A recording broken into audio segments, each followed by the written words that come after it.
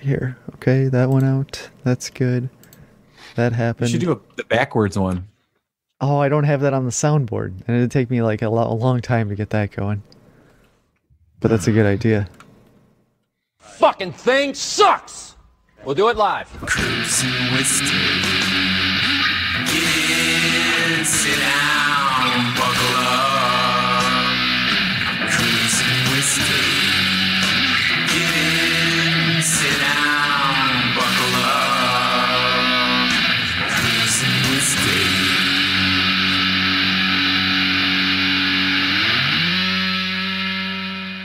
Woo! Welcome back to Cruising with Steak. Here we are. One more day closer to the Christmas season. James Cruz has a blue screen, but he's here. I'm here. He's here. Here with James You're not Cruz. a nice person. We're here with we got Cliff Wall, aka Hi. Felix. And we have the man Jerry Cthulhu. Hey Jerry. Who was muted? Hey, dude. Man, that was some perfect timing. We got some live that listeners fake? pouring in. Jerry's got a Hail Bacon shirt on. I do. And for people who are listening live, I'm dropping a link in the Gen Pop channel to a really awesome shirt on T Fury tonight. For like Ooh, $2. special. It's $2. Man. No, it's $12. It's the picture. When was the $12. last time anybody have a- saw us beating, let's say, China? You have a coupon? Well, I like that shirt. No. It's just $12 today. It's for like 3 more hours. Yeah, that's a great shirt. Isn't it? Little baby Oh Baphomet. man, time is Little baby Baphomet. In a time is coffee running cup. out. Yeah. Time's running out. 2 hours left. So I'm sorry. I just So, thought yeah. that was very important. Jukebox hero. I didn't buy it, which is interesting, but I have too many shirts. So here we are, guys. Tis the season. We got Did I tell you guys about my mud wrestling history? Oh yeah, we heard about that. Was there a mud flood at the time? Oh, Great. oh, mud. don't forget about your dream. Let's hear your dream, Felix. Oh, right off the bat, let me get my notes. This will all be in my report. This was last night, and while I was in the dream, it was pretty vivid. But then I woke up, forgot it, and as I was eating breakfast this morning, things started like pouring back into my head, and so I had my journal next to me, and I was actually kind of researching a couple of little Christmas things for the show today. And I go, oh, I got to write these down just to mention them, and all you guys were in it. It's kind of like Dorothy in The Wizard of Oz, where she's talking about all her family members, like you were there too, and you were also there too. Oh, So man. Jerry, James Cruz, and Grimsteak were all in my dream. That's you guys. I like And this. the basic premise of the dream was that we were. Did I smell nice? I don't know if there was no olfactory sensations in the dream. But here's the thing: we were all doing some sort of road trip to NYC or New York, and we were all meeting up. And Jerry had us all kind of flown in, or we were brought in like limos. Just bankrolling everything. We were all blindfolded because he didn't want us to know where his headquarters were. My lair. I'm really rich. And I have this little flash in my mind of just like a warehouse airplane hangar with like 50. Dude, I was just watching The Flash. Oh, Was there like 50 black? There was like 50 black stealth helicopters in a Oh, warehouse man. that you kind of owned. This sounds more like a premonition. And so we all met up, and you guys were all kind of getting into like drinking and stuff. And since I don't drink, it was kind of one of those things like, all right, guys, I'll be the person who drives. the Oh, designated thanks. I really driver. appreciate that. But here's the thing, like Grimsteak hopped in the car, and there was like this real vivid like scene of me in the back seat, and I'm looking at the back of his head, and it was almost like in the movies where they have like a movie screen outside of the car and they pretend like they're driving. Go.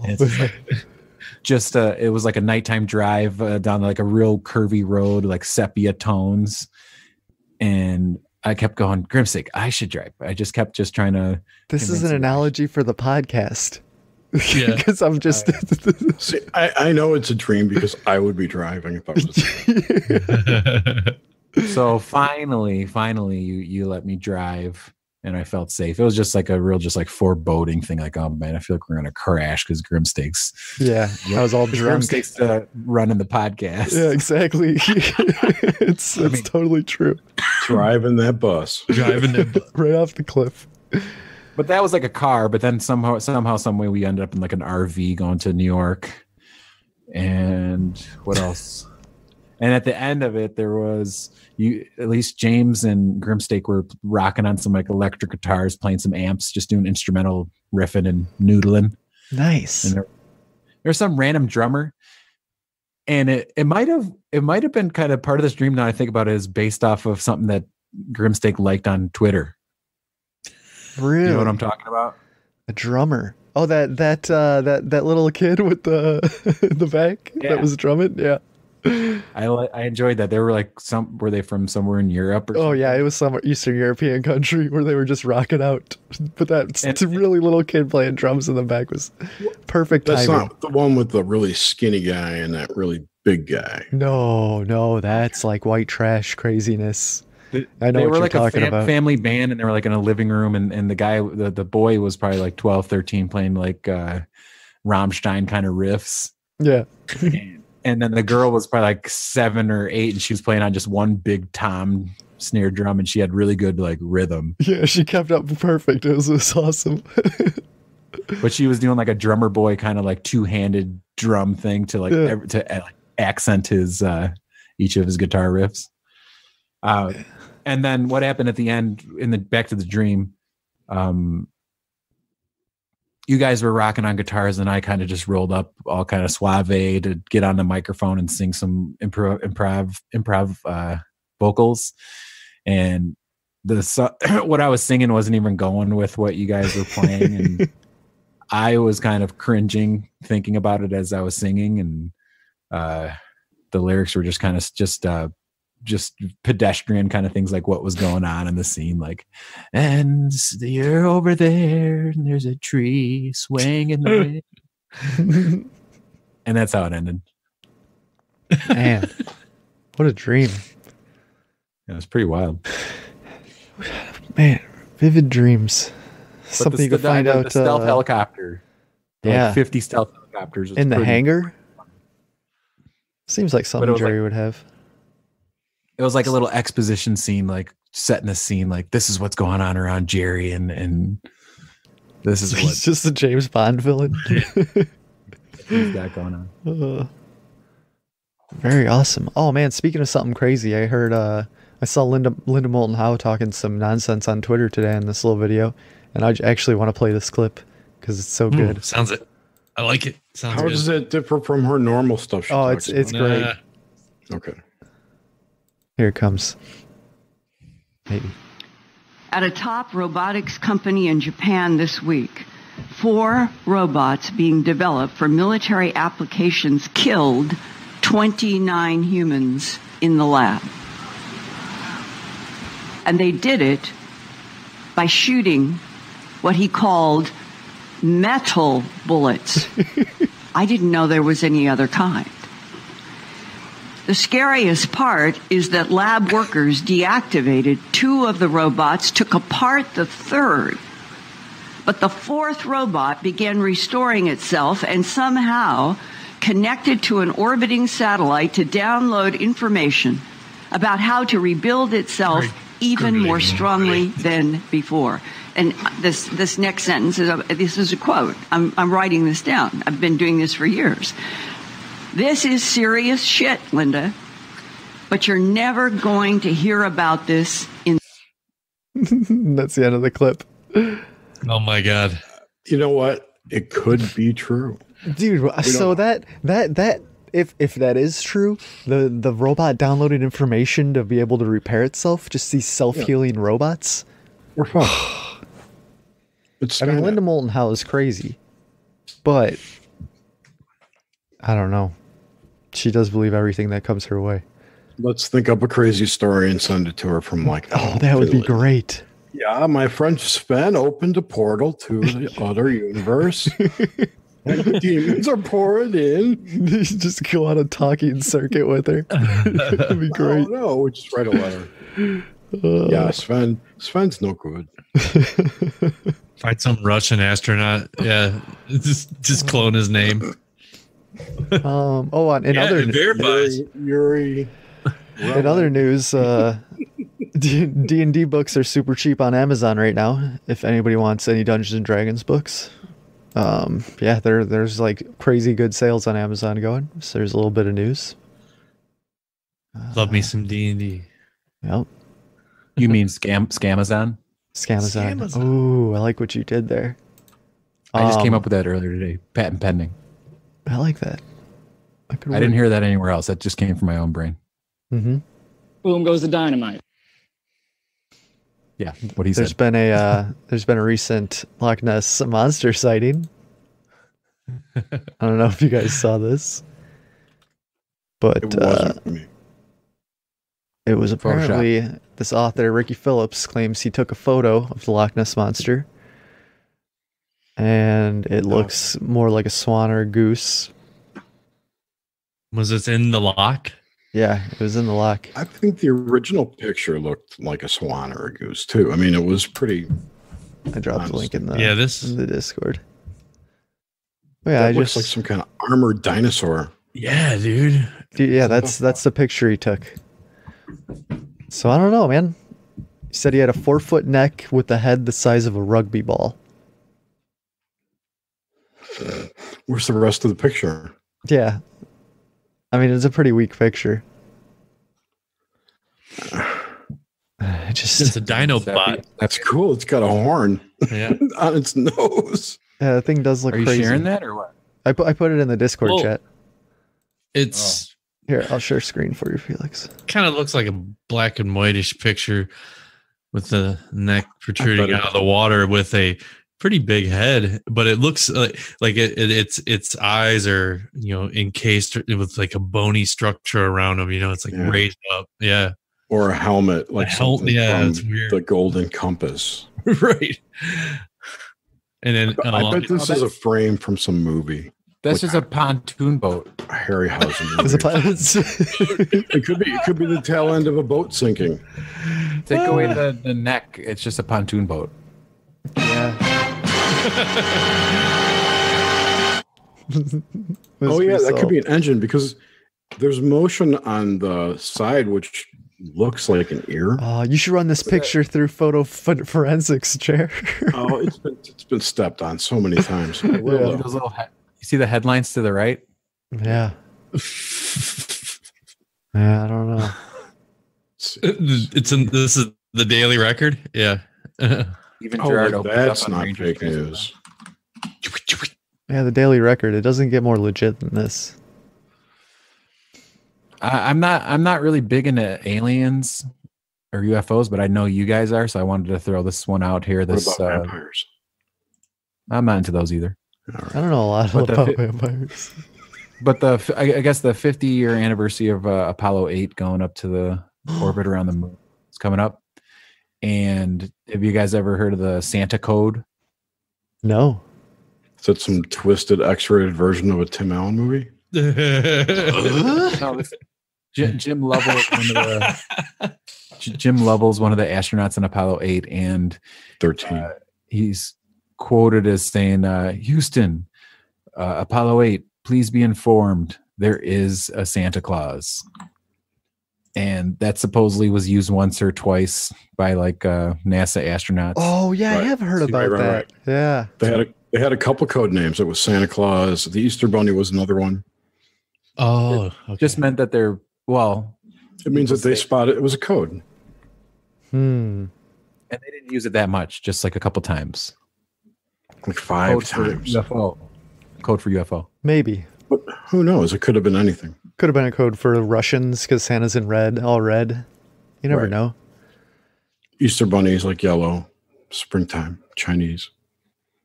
Yeah. I know you guys just love aliens. Not in a racist way, just saying. Well, that's fine.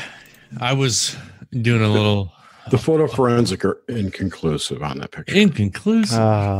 It's Real. It doesn't look Photoshop. It doesn't look typically photoshopped, or they did a really good job. Ooh. And there's some weird circular artifacts in here. It's probably the Nessie. It's the waves. Or the I don't know what it is. People can look at it themselves. It's a shitty zoomed in picture, so Yeah. it's 1200 by 600 pixels. JPEG. They just need to surround. done. They need to surround Loch Ness with a bunch of Instagram models, and then when they're taking selfies around the water, one of them is bound to get in the background. It's guaranteed. Let me just say this: this picture is 0.7 megapixels. That's the resolution it's at. Wow. What is that? A flip phone? Yeah, that is. That's seriously Pretty much. my Nokia fucking Razor, Motorola It'd be Razor. funny if he really had a flip phone. I took it with my flip phone, mate. Space. I was doing when I was looking up stuff earlier. I was trying to find maybe anything like ufology / Christmas related events, and the only thing I came across, not events, but like stories in the past. But one that it just came out on the 16th was 2 days ago. Keep an eye on the sky. You may spot the Christmas comet as it closely approaches Earth. Yeah, I see that one right now. If you see a greenish blob glowing in the night sky, it's not a UFO. It's a comet known as 46P / Wirtanen. Yeah, Wirtanen. Something like that. Wirtanani. Yeah, Wirtanen. It'll be 7 million miles from Earth. It's the brightest comet of the year. Closest approach would be Sunday. Mm-hmm. I'm trying I to thought Cruising Mistake was the brightest comet of the year. Yeah. Closest it's been since 1950. Says JPL. However, those expecting a spectacular show like the one put on by Halley's Comet will be disappointed. Basically it's called the Christmas Comet. It's because of the time of year it comes by. You got a sad trombone? Yeah, I do. Yeah. That's not the meteor that NASA's warning everyone about, right? No, isn't that one supposed to hit tonight? Yeah. Oh. Cool. You survive to live another day. Yeah. That's really that's the biggest smack in the face we'll ever get. It's a giant meteor hitting.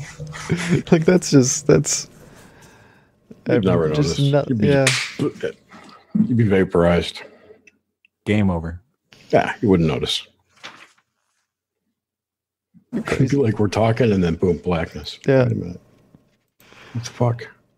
Hey, at least we got past episode 69. Yes, that is true. Hit the milestone. Is this 75? I think so. Isn't there a name for that? Like Sesenta Cinco? Sesenta Cinco. Like that. Sticking with space, there's that's all just posted in the Gen Pop chat in Cruising with Steak Discord. Come join the Meat Locker. The Meat Locker. But Trump plans to create the unified U.S. Space Command. Right? Yeah, that was months ago. Well, oh no, that's I saw that thing came out today. President Donald Trump plans to sign an executive order before the end of the year, creating the U.S. Space Command as a major military command. According to two U.S. officials, Pence. Pence won't be under the Navy anymore. Space Force. Yeah, it would be on its privatized. Let's see. Pence will make the announcement Tuesday at Kennedy Space Center in Florida.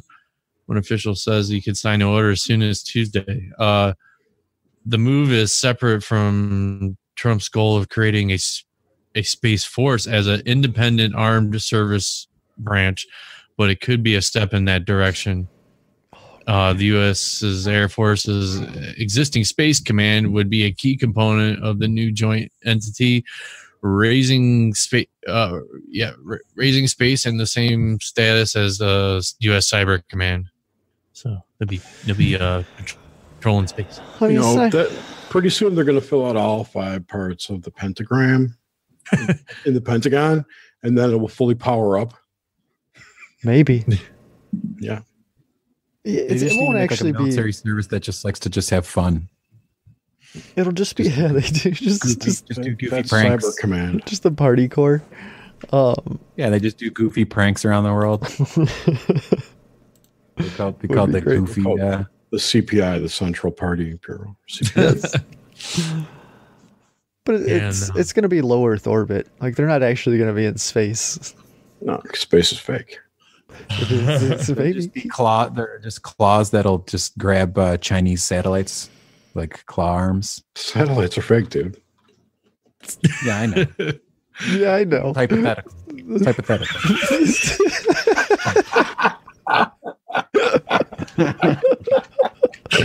I can't say that shit with a straight face anymore. Oh, Did so you have a history event in space? history event? What are you talking about right now? People didn't go to space forever ago. There's all these basketball players questioning it now and getting shamed. That's because they're on the flat Earth path. Yeah, They're still there. They're still back there at that mile marker. and love it. Level 1 YouTube. Looking up flat Earth. Elementary. Level 4. Maybe I said level 2. Let's get level 2 because my brother got there. Is that past NPC status, or is that still in the NPC? I think it's an NPC net of sorts. It's a net. It's a broad range. No, it's just the holes are only so big, and the NPCs can't get through. Well, you get lost, and they're like, "Oh my god!" Did you guys see ads for the Oculus Go? No, what is this? It's more kind of portable Oculus Rift. It's more like a media thing where you can kind of, you'll have like your home screen and you can like pick your apps like Netflix and maybe have conversations with people. And there's no cords to it. You like, I think you tie it to your phone, or you do the initial tie to your phone, and it comes with a little controller. It's real sleek looking. Yeah, it is pretty sleek looking. This is something you strap on your face and have LEDs flash.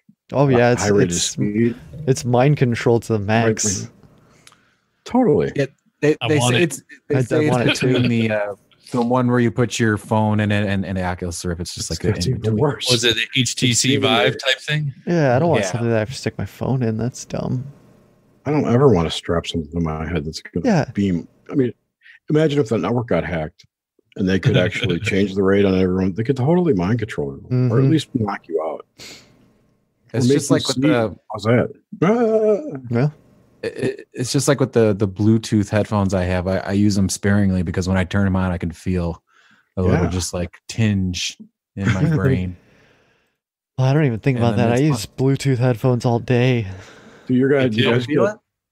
I don't feel it. I don't feel it. Do you guys get ringing in your ears when you go past big cell towers? Like really loud? Like I get a lot. I get frequent ringing in my ears, but it's probably just tinnitus that I always chalk it up to. just try to get real. But who knows? Center your chi. See if you can feel the Bluetooth. You can. You totally. I can. feel it. You can feel your Wi-Fi router too. Oh. Then again, they say that like the headphones, your headphones with the cord is basically like an antenna to your brain too. And just for what it's worth, I have a smart meter in my house, and it doesn't bother me at all. But it could be. Maybe, but I mean, I don't feel it's intrusive. Did you ever hear this one that like you can when you're going out to your car and you use your remote to unlock? That if you're really far range, that if you put your remote under your chin and hit the button, that your brain or your head becomes like amplifier. Whoa! Really? Does that work? Yeah. I've never done it. That's all right. Your eyes start lighting up. honk, honk, honk. That's really low. There's no radiation in there. Oh, It's like a remote control, to your TV. Infrared. My brother got this real cool, or my brother-in-law got this really cool Christmas gift for his son, and it's basically a little cylinder, and it lights up, and it has like green and little flashing lights, and on both ends it has like a little metal cap, and you have to like complete the circuit to make it light up. And you can like hold hands with people, and one person holds one end, and then the other person holds the other end, and it'll light up it'll only light up when you complete the circuit with your fellow man. There it is. Pretty nifty, huh? That's pretty nifty. That goes off when you complete it. All right, James, what'd you get your kids for Christmas? Come on. What'd I get them? A bunch of too much, dude. I got a little anecdote about things to do. Gifts for Christmas. Well, my oldest son, once they get older, the presents get fewer. But we got a PlayStation VR, the VR thing, PS4 VR. Oh man, you should have bought him some toilet paper in bulk. Yeah, I should have. Just in a bidet. Yeah, I always thought it'd be dope to install a urinal down here in the basement. The house full of boys except my wife, It's a good idea. Oh man, it would be freaking perfect. With like little LED lights, like it could be like Darren and Graham in the old igloo, man. Just strap a freaking urinal to the back of the garage and piss right out of that. Just right out the side of the garage. This is a funny story. I was in the Walmart bathroom a month ago, and there was just like this guy that was in there, and he was like helping his little 2 or 3 year old go pee on a urinal, I think.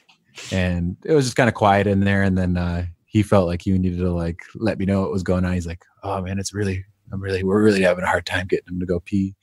And it's just like our awkward bathroom conversation. He's like, "Oh, we're trying Cheerios." We're putting Cheerios in the We're trying. So you can grab the Cheerio. Yeah. Aim at the Cheerios. Uh-huh.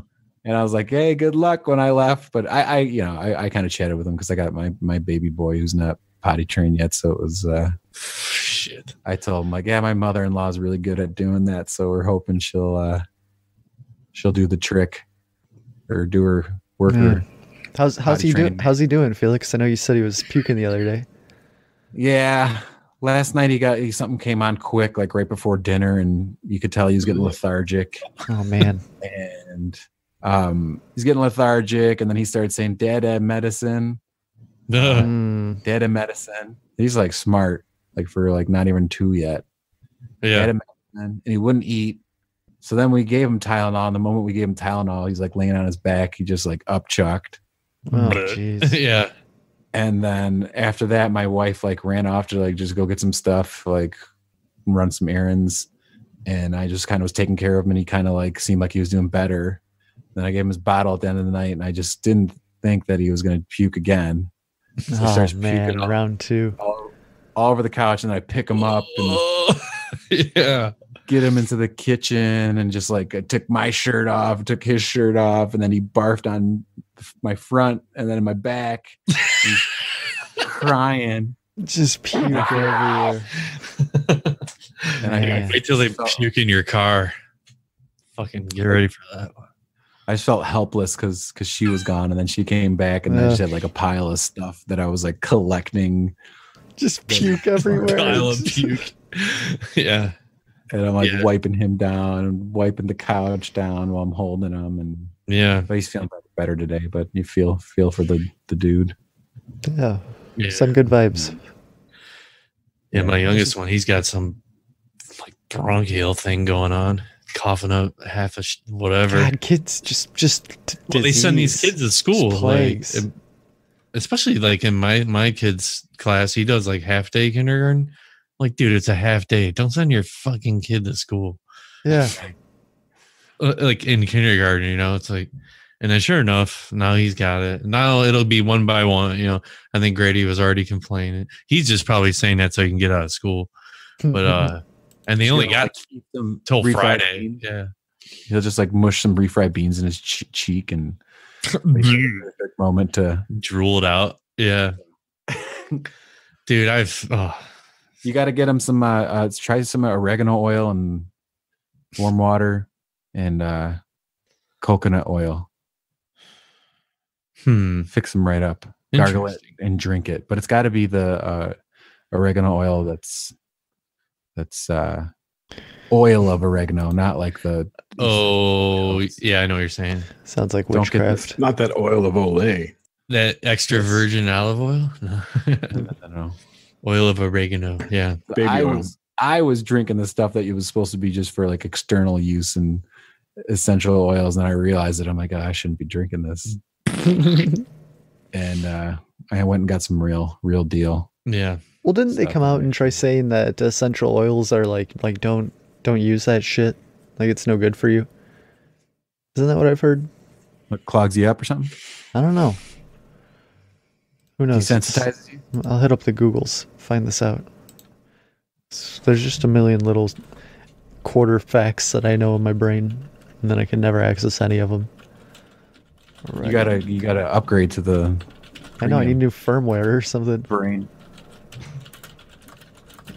And let's check this out. You gotta upgrade to that premium brain, my man.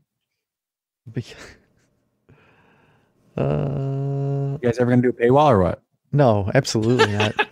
I would never expect anybody to pay for this. That's insane. Let's do it for the love of the game. Just turn on a mic. It'd be like the meat Hang locker. out with my guys. Like, yeah, meat locker would be the meat locker is the extra content. Yeah. Yeah, we don't charge for that. We don't charge for anything. Come on. We just read Shakespeare plays and the. I mean, we could. Right. It could be like because we have zero obligations to anybody except ourselves. we're like a room full of monkeys on typewriters over the span of 1,000,000 years, but crammed in 2 hours. Yes, sooner or later, Shakespeare's sonnets are going to come out. You'd have to upgrade your Libsyn. We already got well, I know. We got some Libsyn. Yeah. Got plenty of room on there, I think. Guys, you got to switch to Simplecast. It's the best. I was thinking about it. I was looking at it. $13 a month, and you have unlimited. Yeah. Which is just I can't process with my brain why that's a thing. But who knows? Because that's the way it should be. The podcast companies like Grimson, Libsyn, and Spreaker. Stitcher's the worst. But Stitcher's free. Then Spreaker's the worst. One of them's worse. Yeah, Spreaker charges you. You couldn't even upload more than 50 megabytes per week, something like that. Wow. They're all a bunch of scammers. Yeah, they didn't have to switch RSS feeds. Simplecast also works into WordPress, so if you have a website, it'll totally integrate. Does it sound like too much work, Grimstick? Yeah. Did you hear that in my voice? Then I gotta switch the RSS feed over. It's a lot of setup. Yeah. Take a day off. But it's only a one-time thing. That's true. I mean, we'd have to get all our masses of thousands of subscribers merged over. It can happen. Think of it as honing your skills. Yeah. Didn't you do a screenshot of what is the podcast on the left? They have like Patreon. They get like 40,000. Oh yeah. Last podcast on the left, they get almost 50,000 a month on Patreon. The same with Cumtown. Cumtown gets like 45,000 a month on Patreon. People just love to throw $1 away. Apparently, throw it this way.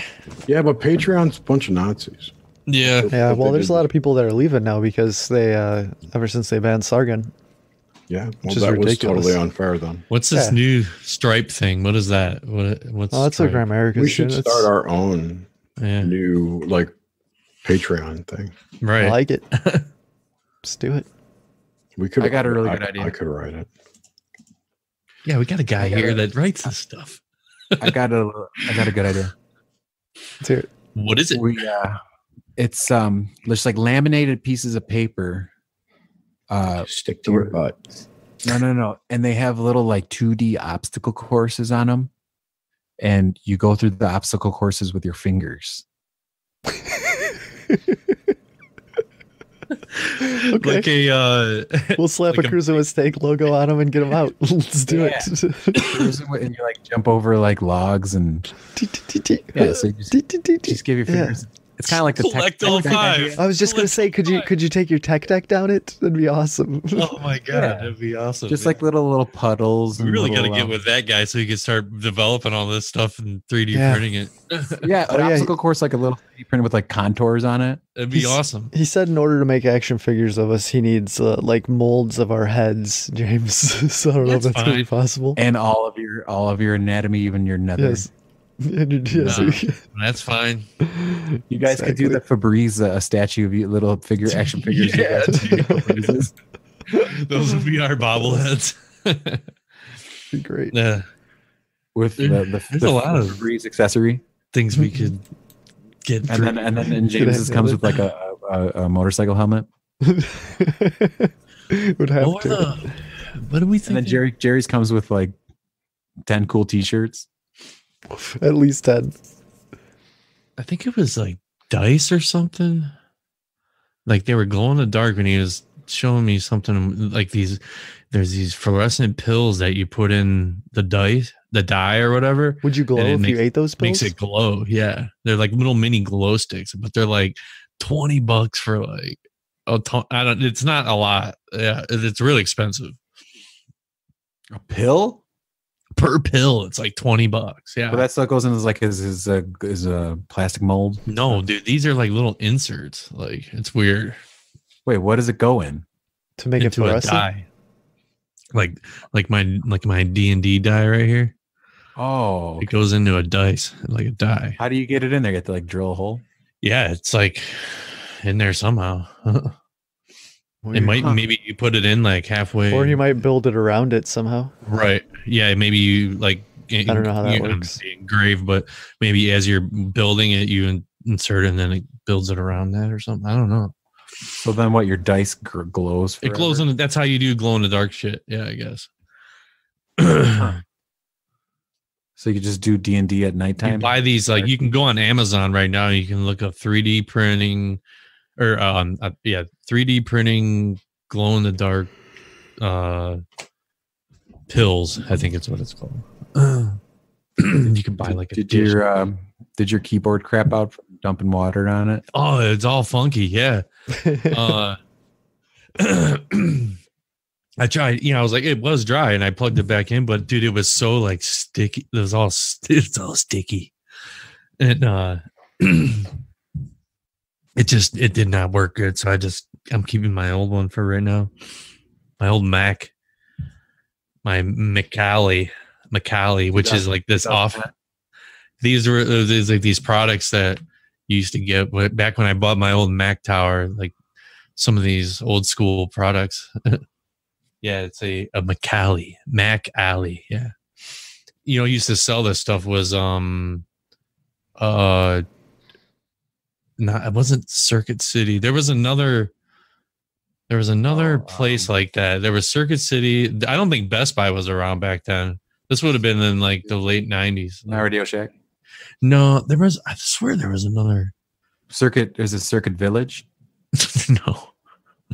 I'll never remember. Circuit Township? Boulevard. Circuit Boulevard. Circuit Microcosm. Yeah. What the hell? Oh, another. I'm just having brain fart with that. But anyway, how about a little Christmas tradition? Tradition from around the world, a Christmas tradition from. One more space fact that you posted, Felix, 50 years ago, on in 1968. I talked about that already. You did? Yeah, I mean, I didn't talk about what the article. Just the one part about the Santa code. Oh, okay. There's other stuff. Was there anything else from that? I didn't glance that far down. But anyway, cool. There you go. 50 years ago. But on December 21st was they orbited it. There's some other stuff where they read like Genesis and just talking about how God created the world and this and that. And it was funny too. My son was just telling me, he's like, Dad, I'm filling out this thing for school.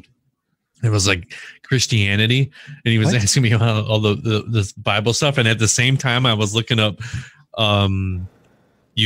Christmas. I think my search tags were like Christmas, end times, and like something. And then he comes down and starts asking me about some Christianity and some. He's like, when did what books were written? Like the Testament and on this and that. And who wrote him and the apostle. This is for school? Yeah. This isn't even like a Catholic school or anything. This was just they're learning different, like just history of crusades, just basic stuff. Yeah. So I tried to help him out with that real quick, but it was kind of funny. I'm like, right at the time I'm looking at shit like some end time biblical shit, and then he comes on asking me about the Bible. Weird. Yeah. Synchro. Or do some coincidence. Maybe. I might do some research in the next few weeks on the Dead Sea Scrolls and talk a little bit about. We should do that. That'd be cool. Because those are just like I never really looked fully into that. Yeah, those are the books that didn't make it to the final copy of the Bible or whatever. But there's all these Gnostic and allegedly texts. Well, what is there? 27 books, I think.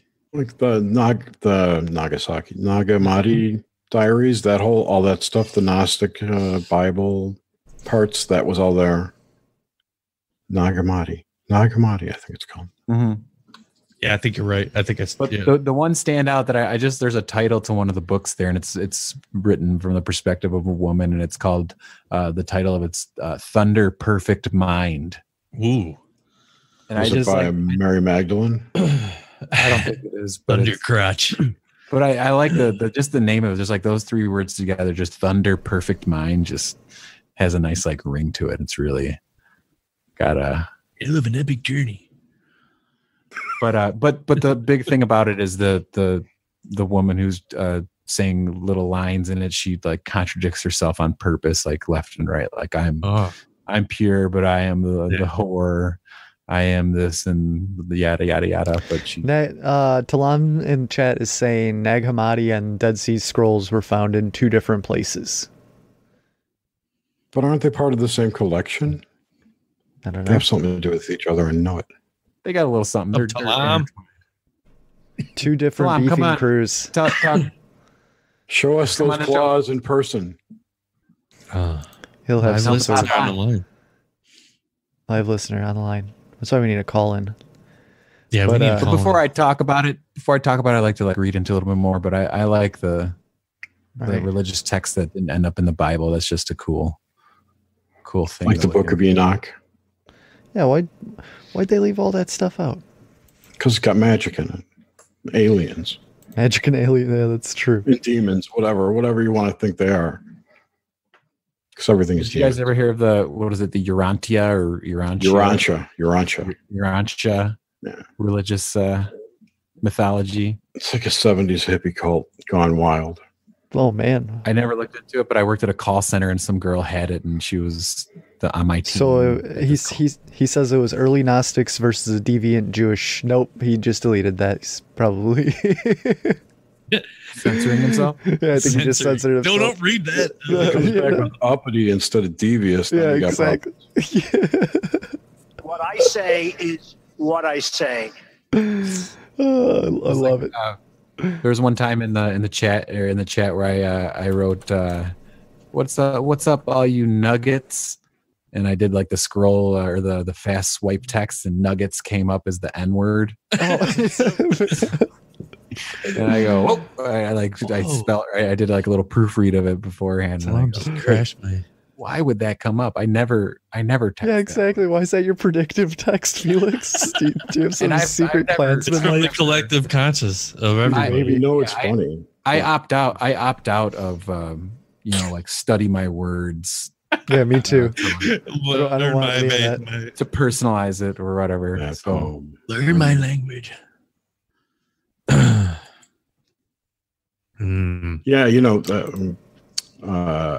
Sargon got kicked off of Patreon because of Yeah, he dropped the N word. Yeah, I saw that. But he wasn't okay. So the recording of him doing that was posted on someone else's channel, upon which he was a guest. It was a show he was on, someone else's show. Mm-hmm. It wasn't posted on Patreon. It wasn't promoted on his channel. So someone found this on another channel and used that to cancel his account there. That's why it's so bad. Wow. So it wasn't even Patreon content. I mean, they went beyond their own terms of service to personal. It's personal at that point. I mean, there could probably be something in the small print that says like in. No, there isn't. They just put out a big thing about how they're restructuring their whole terms and service around the destruction of hate speech. And then boom, Sargon gets kicked off for using quote unquote hate speech, not even involving Patreon. So they don't even want people, if you don't agree with them, you're going to kick off their platform. That's basically it's the thought police. I don't know. Free speech. There's no such thing as hate speech. There's only free speech. I know. Whatever. But welcome to the politically correct future. Yeah, it's insane. It's a crazy world. Kind of like, and I'm a happy guy. Back to some Christmas stuff. Yeah, so, I got a couple little snippets. Okay. You guys ready? Yeah, go for it. Sure, snippet it up. Just a little snippet here from around the world. All of our listeners out there in Norway, you probably know about this. I think we actually do have some downloads in Norway. Nice. So it looks like women in Norway, they hide their brooms on Christmas Eve. And the reason they hide their brooms is because they want to keep them away from the wandering witches. Nice. And then in, I don't know if it's in Italy, they have a witch named Befana. She comes in and she actually like sweeps your floors for you if you leave her wine and snacks. And she comes in through the chimney, kind of like Santa Claus. And she does the same kind of thing. She leaves coal for the bad kids and leaves treats for the good ones. Befana. Befana. Befana. She's a witch. Yeah, there's another kind of witch-looking creature in Germany called the Frau. Yeah, the Frau. The Frau. Frau. Yeah, the Frau. Yeah, which tales told in Germany and Austria sometimes featured this witch who hands out both rewards and punishments during the 12th day during the 12 days of Christmas, the 25th through January 6th. She is best known for her gruesome punishment of the sinful. She will rip out your internal organs and replace them with garbage. Oh God, that's the worst. Yes, the ugly image of Frachata may show up in Christmas processions in Austria, and it looks kind of someone like the Krampus creature, which is another one that I can read too. But the story is thought to have descended from a legendary alpine goddess of nature who tends the forest most of the year and deals with humans only during Christmas. In the modern celebrations, the witch or close relation may show up in processions during Fastnacht in the Alpine Festival just before Lent. So that's pretty creepy. Man. A witch that rip your guts out and put garbage. I got a little snippet for you. Yeah. You guys ready for this? Yeah. All right. We're going to talk about Caracas, Venezuela. Looks like right around Christmas time, they actually roller skate to mass, and they do it in like big groups of people. And I think I saw that. They roller skate from the 16th to Christmas Eve, and they'll even like close down the streets early in the morning so that the roller skaters can go. So like at like 8 a.m. until 8 a.m. the streets are clear for roller skaters. And another aspect to this is that kids in their beds or like every night before Christmas, they'll tie a string to their toe, their big toe, and they'll hang the string out their window. And the people that are roller skating by will tug on the strings to wake the kids up. That's pretty cool, huh? Yeah. Well. Yeah, what do you think about that? You should do that tonight. Put a string around your toe and hang it out the window. Hang your foot out the window. And then James will fruit boot on by on his. I'll skate on by. Yeah. Is that okay to say fruit boot? Fruit boot, totally. I'll be smoking a fag. Smoking a fag. Fruit booting. Yeah, there's a bunch of these crazy ass ones. The Yule cat. You ever hear of the Yule cat? I mean, we've heard of Yule logs, but not a cat. No. One of the Yule cats leave little tiny Yule logs. That's right. On the countryside, on a snowy countryside at Christmas time, it's a giant cat. Traditionally, farmers would use the Yule cat as an incentive for their workers. Those who worked hard enough would receive a new set of clothes, but those who didn't would be devoured by the gigantic cat-like beast. Today, it is customary for everyone in Iceland to get new clothes for Christmas to avoid their unsavory demise. Man, what about the Yule lads? What? The Yule lads. I see this on it's that 8 Legendary Monsters of Christmas. Mm-hmm. So this looks like it's in Iceland, so I'm not gonna be able to pronounce this town. But the Jólasveinir, or Yule lads, are 13 Icelandic trolls who each have a name and distinct personality. So it's like Snow White type of stuff. In ancient times, they stole things and caused trouble around Christmas time, so they were used to scare children into behaving, like the Yule cat. However, the 20th century brought tales of the benevolent Norwegian figure Santa Claus, I couldn't pronounce this name, who brought gifts to good children. The tradition became mingled until the formerly devilish Yule lads became kind enough to leave gifts in the shoes that children leave out, if they are good. Whoa. So they took a spin. They used to be used for, but then they had to compete with Santa, who's giving out gifts. In their stockings. So it's like, what, they reward good behavior rather than punish bad behavior. There's a shift in the culture. Yeah, what the heck? You know? I like the anti-Santas. Anti-Santas are great. Like especially, Krampus, like the whole Krampus thing. Belsnickel and the Hans trap. Dude, this one's great. Colonel Santa from Japan. In 1974, the American fast food restaurant KFC really successful marketing campaign in Japan. The seemingly simple slogan, Karisumasai na wa kanatai. Kentucky for Christmas. Right. Kentucky for Christmas spawned a national tradition that still thrives to this day. Although Christmas is not even made a national holiday in Japan, families from all over the country head to their local KFC for a special Christmas Eve meal. Whole fried chicken, it may be. Expect to pay high premium for the biggest sales of the day, of the year. For the KFC dinner, clocks in around 336 yen, which is $20 or something.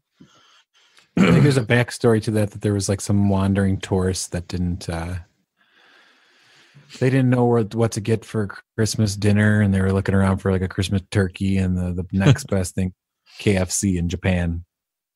Perfect. And I think nowadays you can get like a little package, like a little Christmas KFC package deal, where you get like the chicken and you get like a wine and some other kind of that comes with it. I like that story too. I like the pickle and the Christmas tree.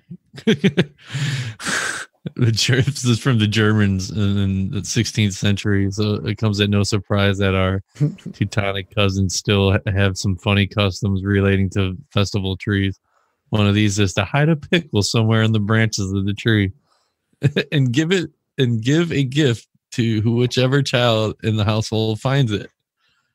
Some claim that the tradition may not be German after all. One legend says that the Christmas pickle originated in Spain when two young boys and yeah, two young boys were held as prisoners inside a pickle barrel.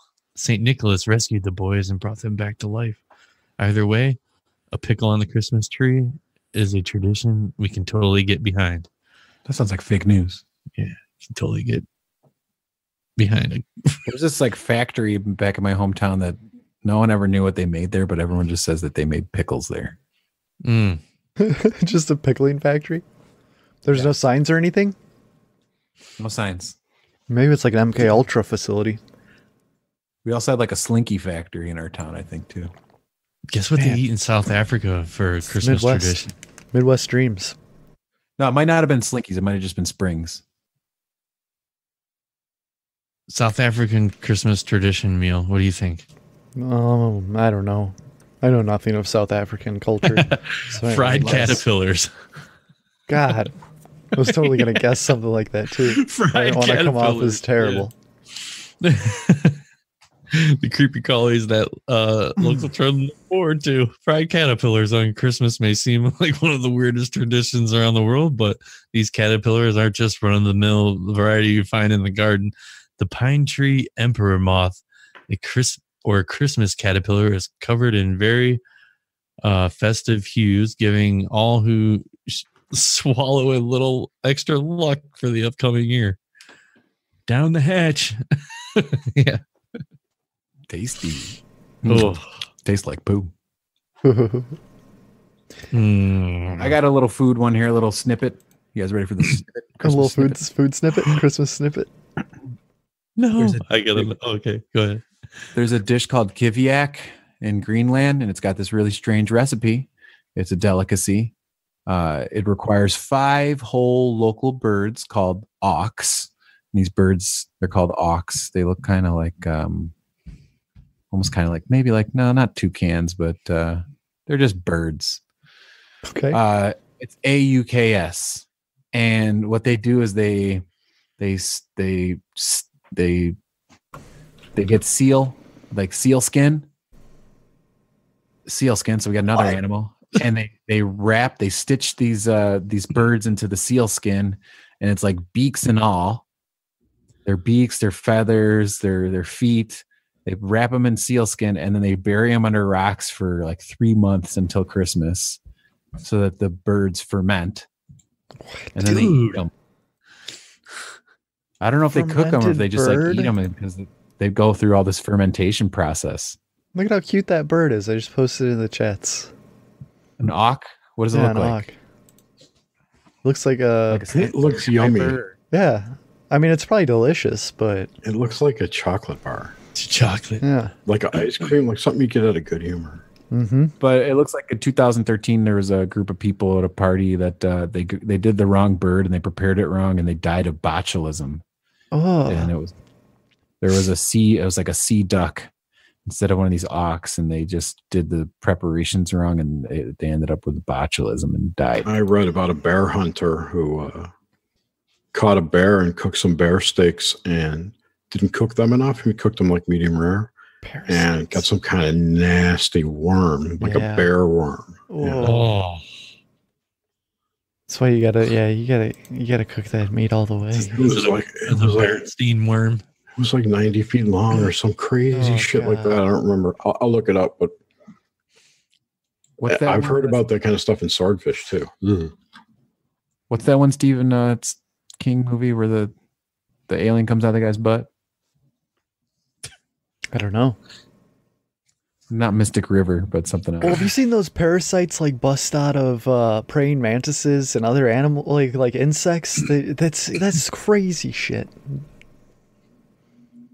And like slow motion? Yeah. Well, they just rip out. They're like never ending. I saw an article about praying mantises. It's something to do with the Christmas trees and these like there's like these praying mantises, and that, like they tend to have something to do with the pine tree or something like that. And you might get them in your house. Like, like a nest of freaking praying mantises come out of it. Freaking crazy. Dude, here's one in Catalonia, Spain. The poop log. Yeah, I talked about this last week. The poop log. If you don't poop well, we'll hit you with the stick. Poop log. That's why you need a squatty potty. Yeah. The poop log. I love it. Oh, man. I found that link on the bear meat. The dude was in 2012 in Alaska. Oh. He got a rare form of trichinosis. Oh, man. Related to that, the poop log in Spain, they have, or it might be in Catalonia, they have a separate thing to that called the caganer. Just in the nativity set, they'll actually just have someone pooping, like squatting with like a little like soft serve chocolate ice cream beneath its butt. Of course. And they'll actually put it in the nativity, and you can find all these different, like, you know, you can get celebrities or notable people, little like bobblehead looking things, statues to put in your nativity set. And there's some fertility aspect to it that like it keeps the Christmas spirit alive, or the nativity alive, because the guy is actually there on the side pooping out poop to fertilize the nativity. Caganer.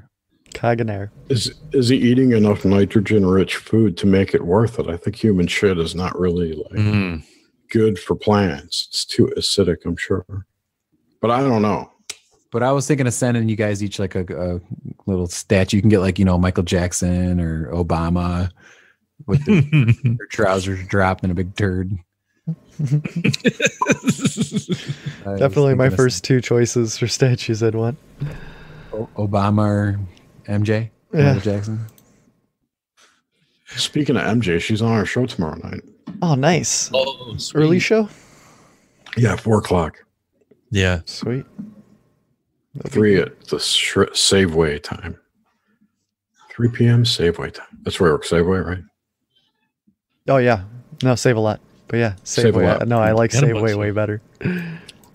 I can't remember if it was Save a Lot or Try and Save, one of the two. I wish there was that The Simpsons Try and Save? Yeah. Got a bunch more Christmas. 3 p.m. Save a Lot. Are we gonna talk about how? Are we gonna talk about how? Okay. Well, Felix, do you have a song? We are at that midway mark. I could do an ocarina song. Humanure. Humanure. The handbook. It's the hippie way. Maybe they're doing that in your rancho. Maybe. Along with their Law of One bullshit. Yeah, you guys ready for a halfway midpoint little jam session? Man, sure. Jam it out. All right. Before I start, I got a movie recommendation for all you guys out there. Uh-oh. The movie's called Pottersville, and it was made in 2017, and it's a small town, and there's a Bigfoot twist to it, and it's just like one of those small town movies where you get to really know the kind of quirky characters. And I knew that you guys would like this, but there's a guy in there. He's like a rough and tough guy, and the actor is the same actor that plays Odin in American Gods. Oh, okay. Yeah. He's in it, and he's awesome. He's like he reminds you of just like a knockoff Al Pacino kind of. Mm-hmm. Yeah. But it's good. It's funny. There's a lot of funniness to it, and Pottersville. Pottersville. Write it down. Okay. It's written down in my mind. I got a lot of funny little Bigfoot tropes. Like, I'm not the biggest into Bigfoot. The biggest foot. But I like Bigfoot, just the stories that I hear here and there. And that's what I like too. Like, I'm not going to go out squatching, but I love hearing some nice stories. You'll like it if you have time and you want to get into the kind of Christmas swing of things. You will like it. Check it out. Pottersville. Pottersville. Here's a little song. I got this music and it's on a couple separate pages, so there will be a couple parts where I got to stop to change the page. So be ready for that. Here we go. I'm ready. You'll know it when you hear it.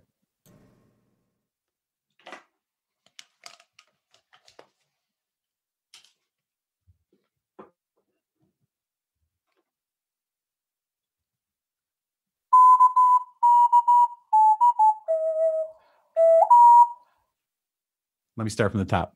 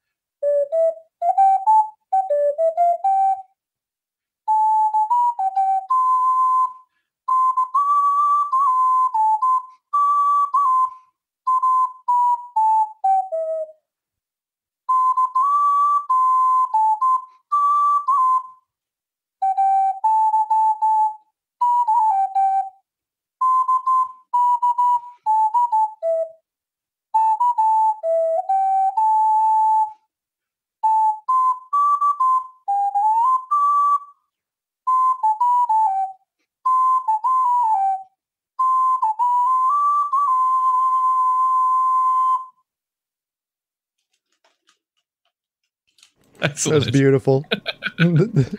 Came through so good.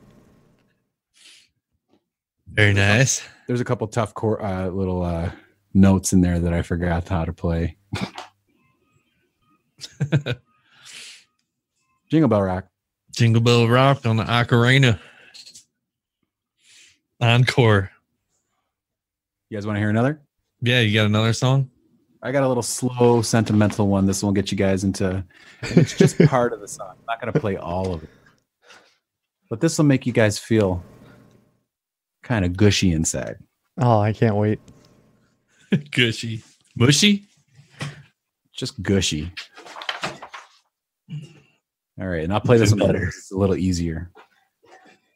Here I go.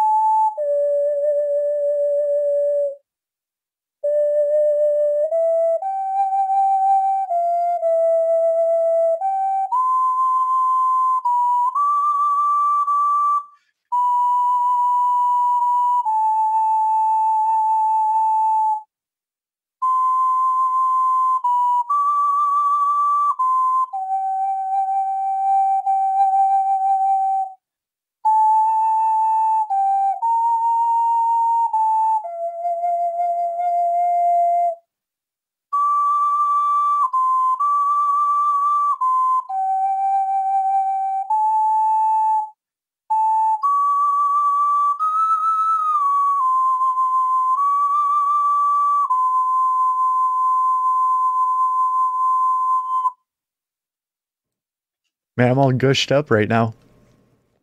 Feeling yeah, I'm feeling gushy. I like it. That's nice. I'll be home for Christmas. For all you guys out there traveling, Christmas time, be safe. Keep your eyes on the road. Don't get sleepy. Take a nap. No. That was beautiful music, Felix. We should discuss about how basically Christmas has hijacked old pagan beliefs, like what was it, Saturnalia? Was that the Roman one? Saturnalia? From sounds like genitalia. Pretty much like, they were just like, hey, Christ is born on the 25th. They faked a whole birthday. Came in because the 25th was, I guess, already a holy day or something. I don't know. This is how I research. I kind of read an article 3 hours ago, and my short-term memory totally just ices everything out. It's more like winter solstice. Saturnalia. No, exactly. It's the solstice stuff. And weren't just people real debaucherous and did all kinds of crazy stuff? I don't know. I don't know if they were debaucherous necessarily, but who knows? I wasn't there. Oh, just to sell that movie. Or wait, I don't know. The movie that I was talking about earlier, I don't want to ruin it, actually. There's something I wanted to say, but I'm going to hold back. Pottersville. Check it out. It's on Netflix. Death of the Sun. Something bizarre.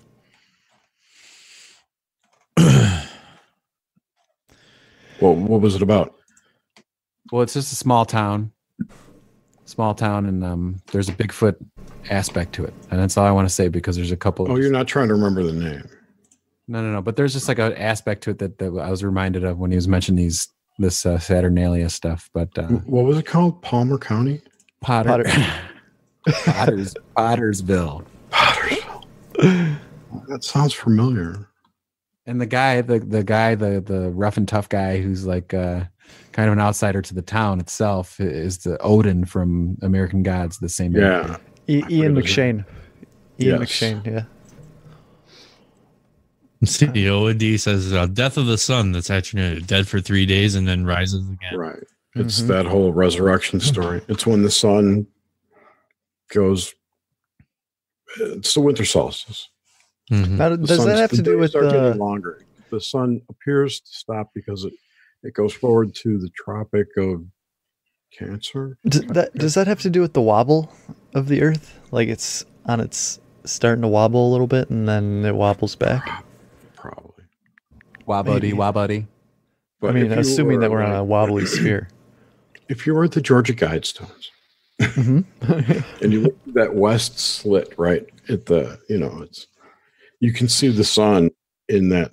I think at all the solstices, you'll see the sun in that hole, or maybe it's just the winter one. What do you think? And there's one in Ohio too. I think it's they're like round towers, or I forget what they are exactly. That dude Scott, what's his face from the History Channel, was looking into that for a bit. Oh yeah. I don't remember his name. They had holes that would reflect the light on certain areas of the inside of whatever the structure was when the solstice sunlight hit it at noon or something like that. Yeah. What's the whole Stonehenge one? Wasn't there a certain solstice that happens there? I don't think it happens there. I think it happens everywhere. No, I mean, I don't know. There was always like some viewpoint, like looking through the one. Yeah, I mean, all these. I don't know much about that Stonehenge thing. It's the ether. It's the ether, bro. What you guys are missing about Saturnalia is that it was said here that's characterized by role reversals and behavioral license. So people were like, it was a giant fuckfest. Yeah. Said here, slaves were treated to a banquet of the kind usually enjoyed by their masters. Nice. Children, mostly slaves, yes. And people, were allowed to gamble and play with dice, and so it's just Sin Week. Yeah, just get crazy week.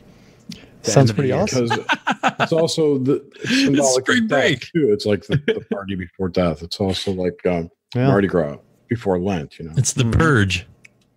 Gotta get it all out of your system. Get all that shit out of your system, right? Exactly. Well, and also, I mean, like oh, you're bad. I was going to say, is there any sacrifices or anything they did at that time? Oh God, that's a good one to look up. I mean, I got a lot of symbolism and folklore stuff about Christmas and just Christmas genre. Angels, Christmas trees, stars, stuff like that. Let's hear it, James. Oh, right on. Well, we could go into unusual Christmas traditions. Is that the link? No, this is this is the brownie locks. Brownie locks. Okay. Yeah. I mean, this is a site. This is just some shit I found, but it's just a bunch of stuff that was pretty cool. You know, it's just a page to help understand origin stuff. But so like angels, the biblical references of angels frequently regarding the birth of Jesus. The angel Gabriel informed Mary that she was about to bear a child. Angels are depicted in Renaissance art as divine messengers of God and are frequently seen all over the nativity surrounding Christ. So the association of Christmas with angels is not new. What is new is the angels' images. In the past, angels were mostly portrayed based on the Greek goddesses of victory, Nike. This is like a shoe commercial, and the halos above their heads were more shaped like discs rather than rings, which represented purity and holiness, spiritual power. Angels were also featured with harps, and they were believed that their chief occupation praising God with music and song. Today, angels appear to be more human-like with wings and ring-like halos. They look look of modern angel varies from thin to fat, blonde to brunette, white robe to golden or silver. In some cases, a definite distinction between male and female, but the idea is still the same as far as why they were around. The most common adornment of Christmas tree is either a star or an angel. And it's to symbolize the divine guidance and protection that Mary and Joseph had during Christ's birth. And then it goes to the star on top of the Christmas tree. Early Babylonians, Egyptians, Chinese, Jews all had stars that were important to their religions, but the star on top of the tree for Christmas, for the most part, represents the Star of Bethlehem. In some cases, some say it feels to represent the North Star, like for sailors. But if you put it there to represent Star of Bethlehem, you might want to know that some scientists feel that this was more of a supernova, while others feel it was a comet or meteor. Imagine a giant meteor blob on top of your tree. Others felt that in 6 BC, the planet of Mars, Jupiter, and Saturn were aligned and very close, forming a very bright triangle known as Pisces. That might have been the Star of Bethlehem. If this is true, then the world also changed the date of Jesus's birth. But we won't go into that. Actually, didn't we talk to who was it? Tbone Shuffle? Tbone about that, man. About the birth. Yeah, it was actually like something totally different day. Oh yeah, it's not. It's definitely not on the 25th. So the star on our trees to guide us through the season and through the year. Bells and ringing of bells. I heard the bells on Christmas Day is in line from a carol. Why ringing bells? The tradition goes way back to the Middle Ages. Then it's to gather large crowds. All right, I don't really care about bells. Christmas pig or boar. Candy canes. You don't really care about bells. No, I don't really care about bells. I don't really care about the bells. You gotta get that as a soundbite, Grimstick. No, I don't really care about bells. Candy canes? Yeah. In Europe, it was very popular to decorate your tree with edible items. So cookies and candies were most popular for children because they stayed in the freshest in open air without refrigerators back then, because it was a long time ago, or preservatives because they didn't have that kind of stuff.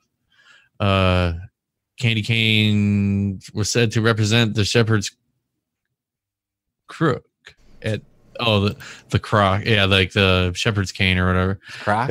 Yeah, the croc. The yeah, shepherd's crocs. I think, yeah. I think it's crook. I think it's crook. It's crook. Like a Bunch crook of in your crooks eye. and shepherds. 3 little hooked style. The little hooked style made it easy to hang on the tree. The albers represented Christian thankfulness for their daily bread, and the shepherds were the first to receive the news that Christ's child was born, and the canes represented that honor also. Christmas cards, don't care about that. Who gets cards? Don't care about Christmas cards? No, don't. Christmas carols. Don't care about that. Christmas seals. What was that? Stamps? Stamps.com, our new sponsors. Stamps.com. Christmas trees. The Christmas tree came from Germany. Its origin isn't in Germany, but actually goes back to Egypt. Egypt had a midwinter festivals in honor of the god Horis. No, just festivals. They held midwinter festivals in honor of Horis, son of Isis, goddess of motherhood and fertility. Okay. Infertile landy. Their symbol of this for this was a palm tree with 12 shoots, one for each month of the year. The Roman festival of Saturnalia decorated the trees with candies, very colorful, I might add, and also brought laurel bows into their house on January 1st. The German tree originally wasn't a real tree, but a wooden-shaped pyramid structure covered with evergreen bows.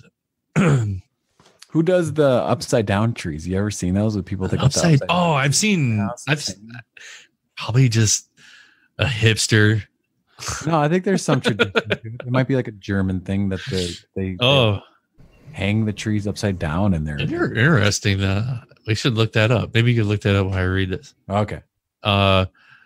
The Winnechat pyramid is assumed to have originated from the paradise tree, a fair tree decorated with apples used in medieval mystery plays. The tree symbolizes the story of Adam and Eve. When Adam left paradise, he took a spring from the tree of knowledge, and then from that sprig later grew the tree that provided the wood for the cross on which Christ was crucified. Although Christmas trees are seen all over schools, shops, malls, homes, office buildings, libraries, blah, blah, blah, public places, they do not play a big role in our Christmas in America as they do in Germany. In America, we place gifts under our trees. In Germany, the tree is the focal point, decorated behind closed doors and revealed on Christmas Eve. Interesting. No one is too poor or grouchy to not have a Christmas tree in Germany. And if someone is unable to, for some reason, sick, etc., someone will give them a tree. In America, and I love this tradition, is a fir tree is placed at the highest point of a building under construction, no matter how high the building. The occupational symbol is a reminder of the work that goes into a new building and the people that make this a modern miracle.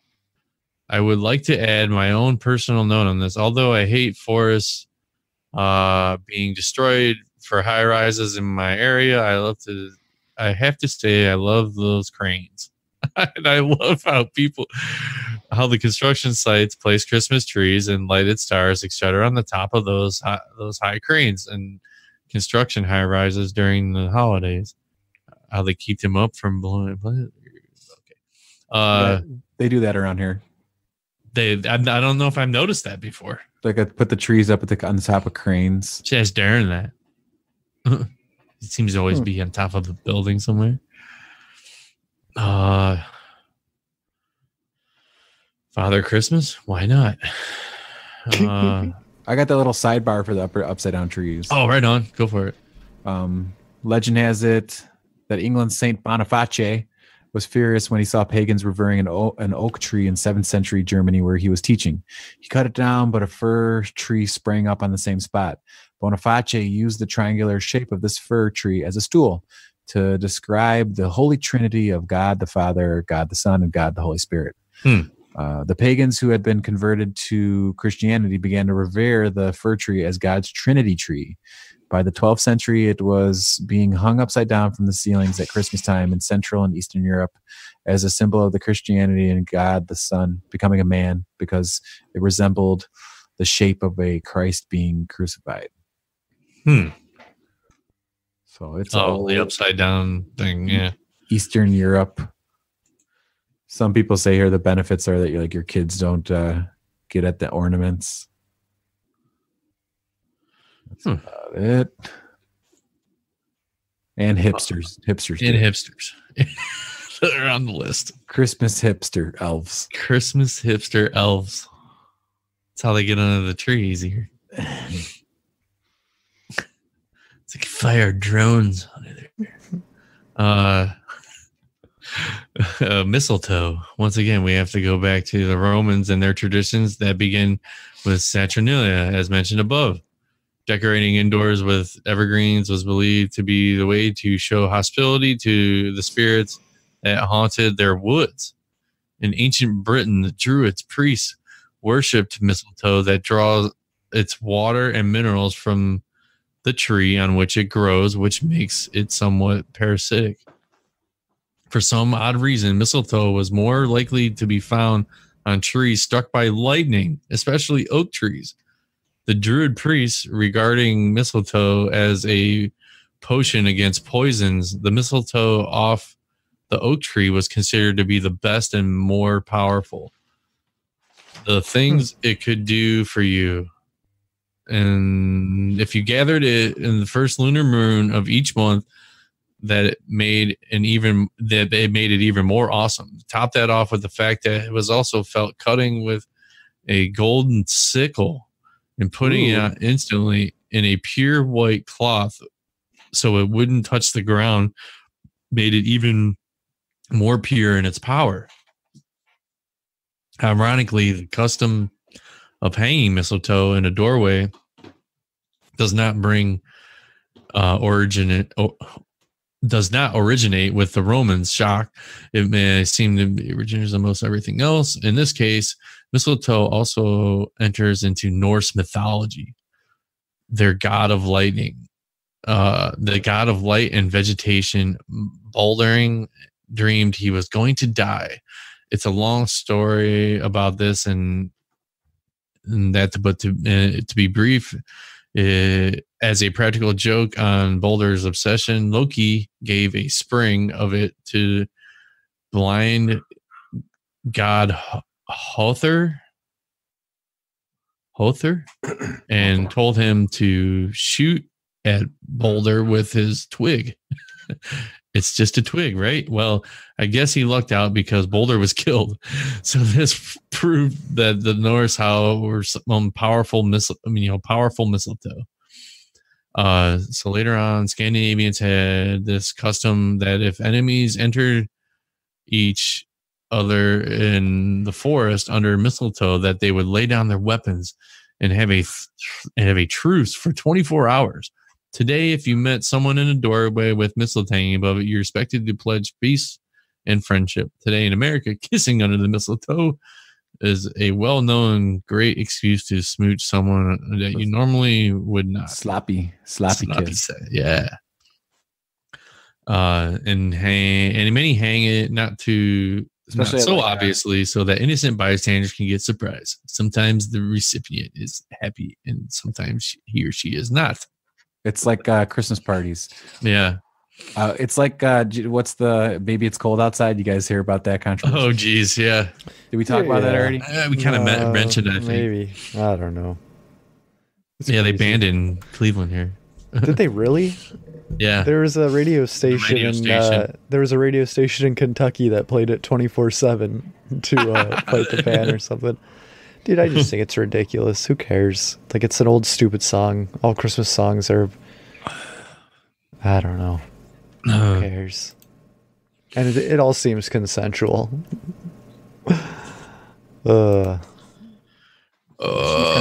Reindeers? You want to know about reindeer? I mean, I wanted to talk about charity and Peace to all. We got man. Christmas phobias. That's my last one. I'll do Christmas phobias. Many people dread Christmas for many reasons, stressful times, etc. So I was trying to read some of these earlier. Aclophobia or agoraphobia, fear of crowds. So fear of lines, traffic jams, social events, making people. I thought agoraphobia was like fear of leaving your home. Yeah. Many people suffer from just a fear of not pleasing others during this season and end up overwhelming themselves with too much responsibility. Catagophobia, fear of ridicule or embarrassment. This might include not giving the right gift, being around family and their comments, a Christmas party, pranks, etc.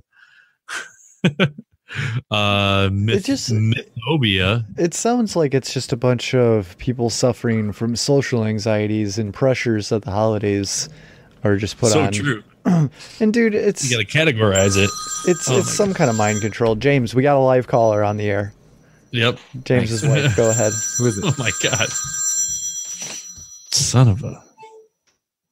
Yeah, I mean it's Christmas is awesome for the nostalgia factor, but nowadays I just feel it's just not that big of a deal. And Yeah. I Grinch out a little bit, and I hate to be like that. It just sort of Grinch happens. out. Yeah. Well, they had Dude, this is the consumerism and just everything about it. It's just like, that's the tough part. That's what I'm saying. Like you're asking, like, what do you get for Christmas? And it's like, dude, I mean, yeah, a bunch of crap they don't need. It's like Good, ridiculous. it's good for the economy, though, guys. Come on. Yeah. But we got to raise interest rates. Yeah. Because that's what you do in a good economy. Are we about to do that? Yeah, I think they're talking about It's a that. horrible idea. Who knows? Hey, how about so what was going on? There was a special counsel for, or not a special counsel, but yeah, there was a hearing for the Clinton Foundation. Like, what was going on with this? Jerry, do you know the scoop on this? Can you elaborate on this at all? Christmas party?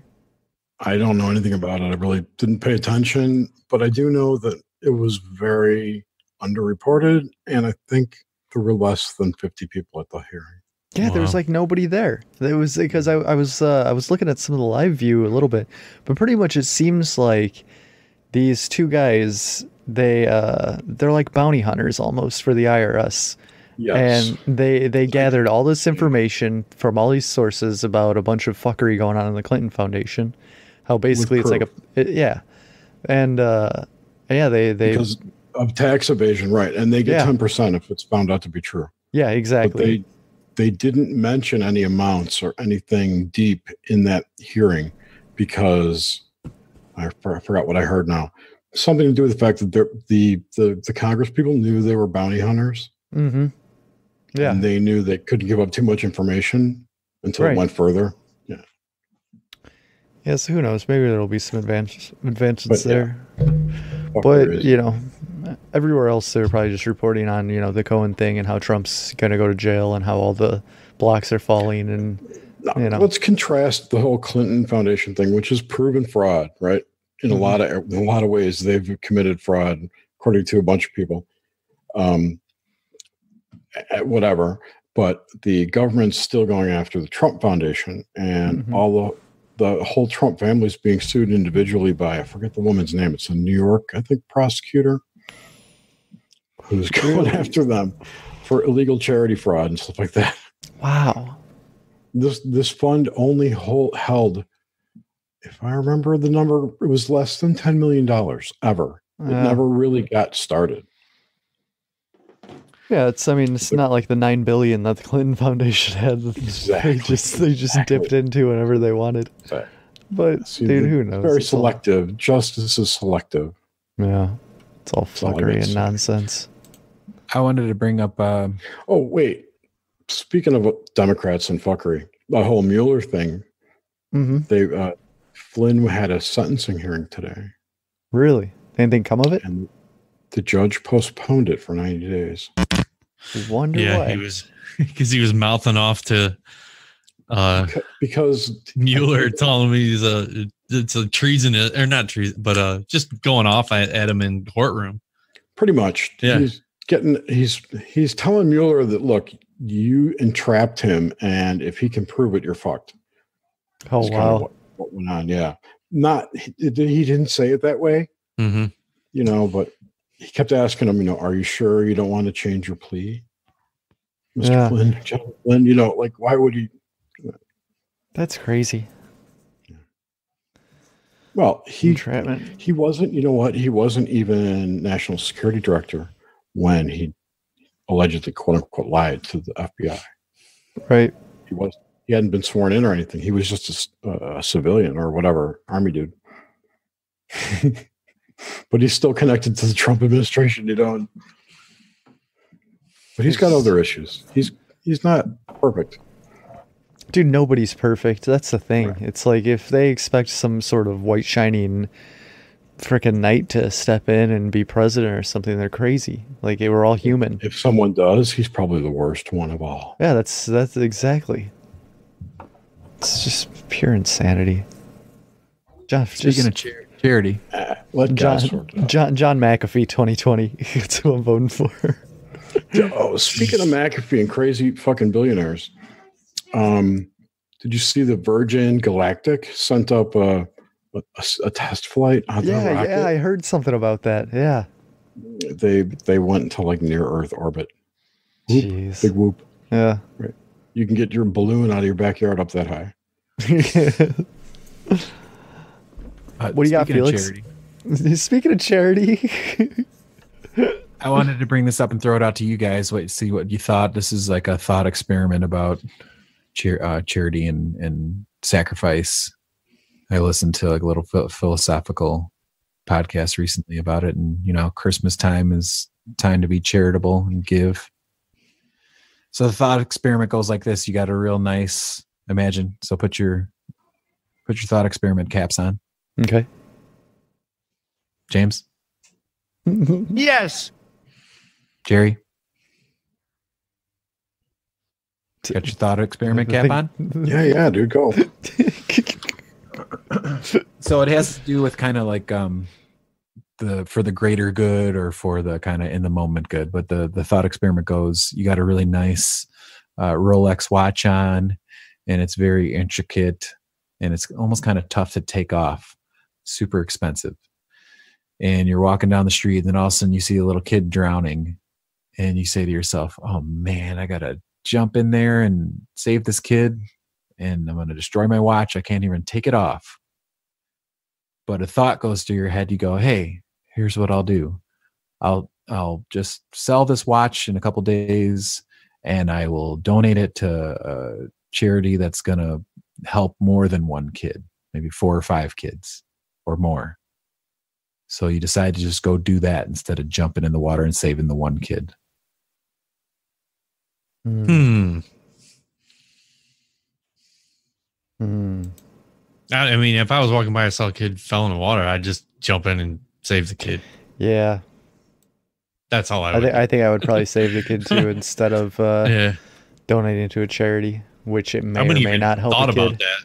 Yeah, that was, no, I'd help the kid in immediate danger.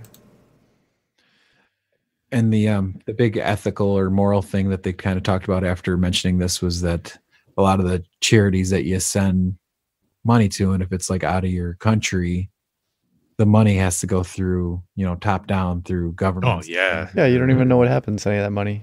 Donate to the Clinton Foundation. Oh wait, or it's like the governments of like countries that are, you know, terrible things are happening to their people, and the money they take a cut and pretend like they get the money. You could probably track bullshit with the Red Cross.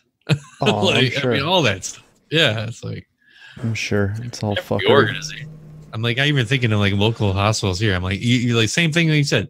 It's all going through this hand-me-down step, and by the time they get any of that money, it's probably like pennies on the dollar. Well, the amount of money that seems to get donated to things like that, you figure like all the crises would be solved. Like, I don't understand. Yeah, it's crazy. Just send your cash. There's just so much corruption. Another aspect I didn't ever think of was they also mentioned that in these places that are needing a lot of help, that they'll talk about like a brain drain where, you send money to a certain area and people get hired, like professionals get hired to come and help people out, building places and doctors and things like that. And people will come from other areas around there that they see that there's money coming in, and the brain drain aspect comes where like they'll go to where the money is for this charity, and then they'll leave their place where they came from, and the place where they came from needs help too, but they made their way to where the money is, and it's almost like it's not a win-win kind of thing. Like the money's there and the people come to the money to help out there, but then if they're a professional or an expert in something, they leave their hometown, and their hometown now has there's a hole there where there once was a professional and now there isn't. Yeah, so it's pretty crazy. It's like I think it kind of comes down to just like help your community and just help people. Yep. Think local, act local, do things local. So that's the shit that really affects you. People think I'm controversial, but the truth is, I'm a nice guy, and I made a lot of money in Atlantic City, and I'm really rich. Oh, what's the big Trump thing I didn't look into? Isn't he something with SNL pissed him off or something? Oh, he went on a little tweet storm or something this morning about fake news media, SNL, and everything is brainwashing people to be like liberals or something. That's totally paraphrasing, but that was pretty much the gist of it. I think I read something too that he's going to use the courts to hammer down on whatever. Well, I didn't read into it. I would not be a fan of that at all. That'd be the worst thing ever. To suppress any kind of dude, don't suppress any speech. No way. That's craziness. Let people say what they want. Even though and we're going to have a lot of fun tonight. Yes. Oh man. Should I give you guys a little song to warm things up a little? You want to warm things up? How's the situation in Russia? Hawaiian Christmas song? Hawaiian. A quick one for you? Yeah, let's hear it. Japan, Mexico, China, the United States of America. You'll know it when you hear it, and maybe you'll have like a little vision of Clark Griswold looking out on his imaginary pool. The girl in the red 90s. Yeah, you ready for this? I was born ready.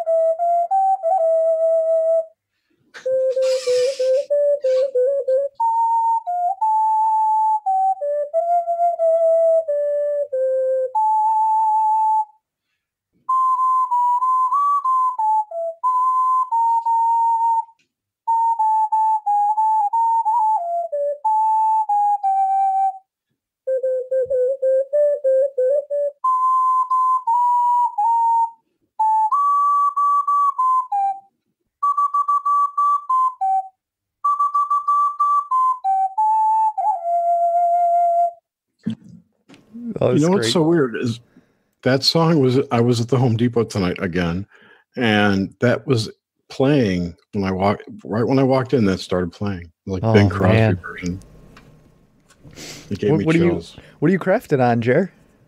Oh, you got the bone. I can go get it. I go get it. I made some shit. Made some shit like this. Hey, let me talk about what I'm making. Yeah. You're working on a table too. A bunch of handy guys, handy dudes. It's really gonna help my whole setup here with the podcast, and then also music.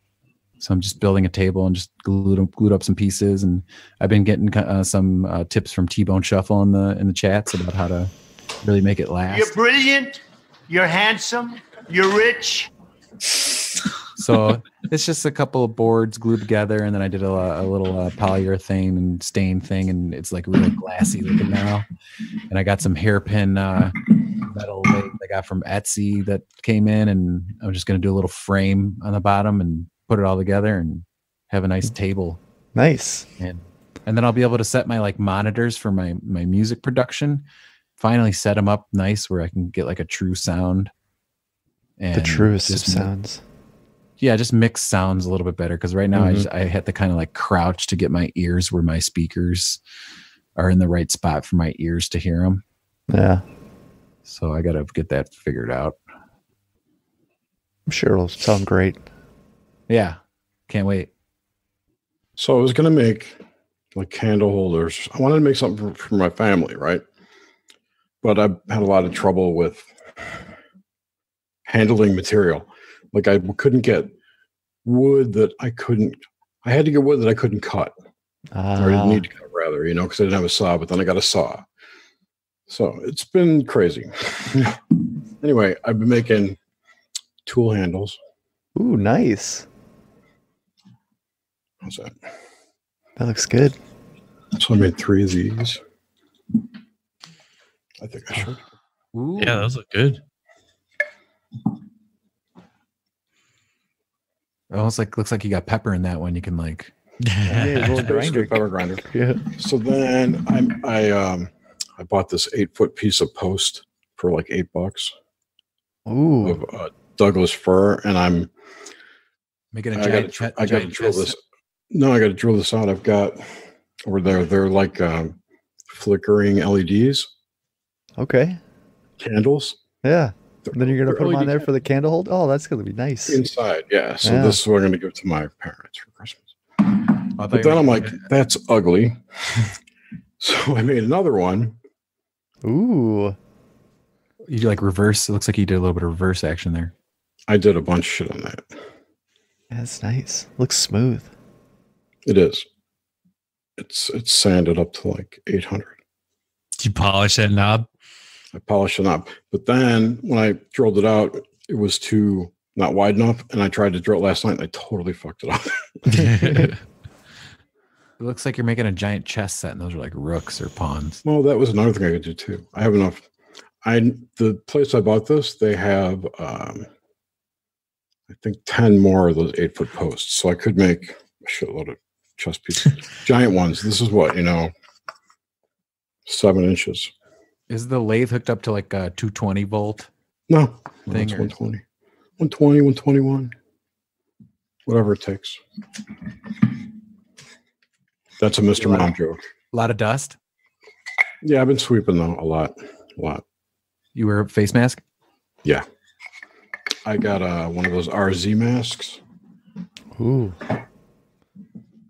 Have you seen those? No. It's like the one that Scorpion and Sub-Zero use in Mortal Kombat. I think so.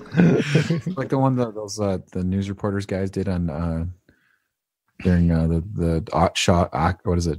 Shock and awe. This is the one I actually have. This orange one, which I can't make a copy of. Where are you guys?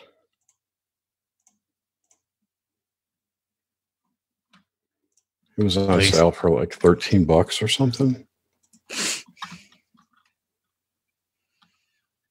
It looks like it's for hunting. It's Yeah, not. that thing is nice. It sort of is a. It sort of looks like the mask that Sub-Zero and Scorpion use. Well, here, I could do this. Cyrex. Looks like the lower part of Optimus Prime's. This is what it looks like, but it's orange. Man, you do that's like Antifa to the next level. In my garage with a knife. Right? Two filter. Did it come with 2 filters? Came with 2 or 3, yeah. Like I said, it was on clearance. I got it for $14, and they're usually, I forget how much they were, but How do you know when to change the filters? when it's dirty, Yeah. Can you just clean them? I don't think so. Oh, they have a video of it. Look at this. Watch this. Oh, I forgot we're on the radio. Yeah, that's fine. See? Oh man, That's a nice mask. So anyway, You could wear that while you wear your Oculus Rift, and your whole face will be covered. I wish only that the mask would emit, pulse wave radiation into my mouth. It could get hacked like in The Incredibles 2, where Pulse microwave radiation. Where they hacked the videos and the screener or whatever his name was, and all that flash came through, and all those people got epilepsy in the movie theater. Mm-hmm. Now combine that with the Last Action Hero. We could push all the epileptics into the movie world and take all the cool people out. Oh man, I always forget about Last Action Hero. I used to watch that a lot when I was younger. Schwarzenegger in that? Yeah, it's a really good concept. I have been binge watching The Flash because I never saw that before. I've always heard that was really good, but I never watched it. It is, but it's the third season now, and it's like, oh, this kid's stupid. Barry Allen. Like everything that they've gone through is because he's a dumbass. Yeah. Keeps screwing up the timeline. There's some bad guy. They finally kick him out of their universe, but he's still out there. I got to kill him, So they open a rip in the universe. Oh, well, what could possibly go wrong? I don't know. Man. Today's the kisses his ass on top of it. Today's the 21st anniversary of Chris Farley's death. Died at age 33. Wow. Oh. Of course he did. Yeah, of course he did. 33. Shows up everywhere. How old was Belushi when he died? I don't know. It's a good question.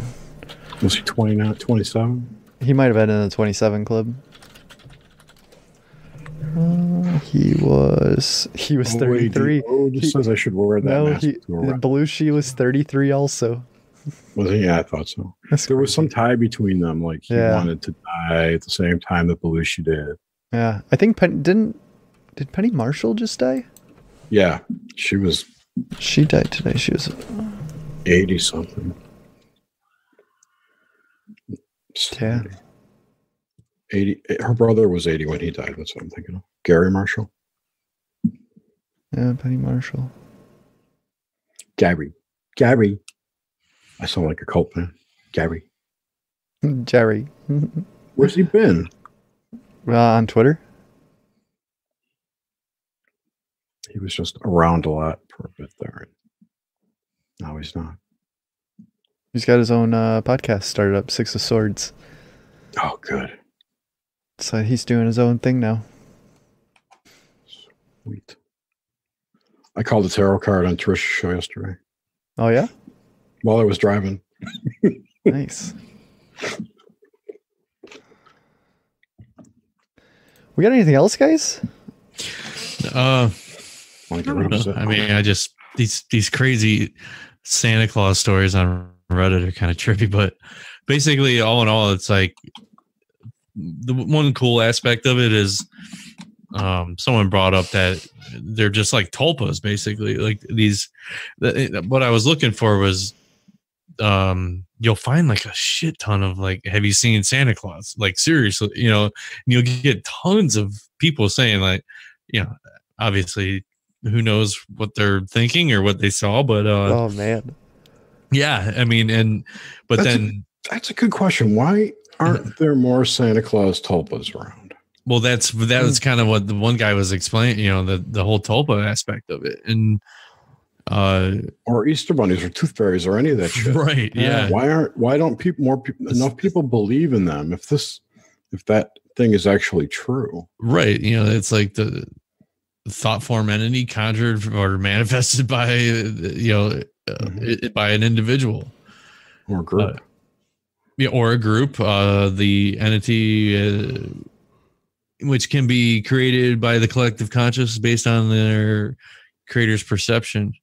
Santa Claus is apparently one of these folklore heroes that waver between reality and fiction depending on who you talk to. It's possible that the temporary manifestation could occur as a result of someone's beliefs in that entity. So even though that doesn't, entirely believe in the fabricating in a tulpa or, I don't know that word. Suspectable. Susio. Supposedly.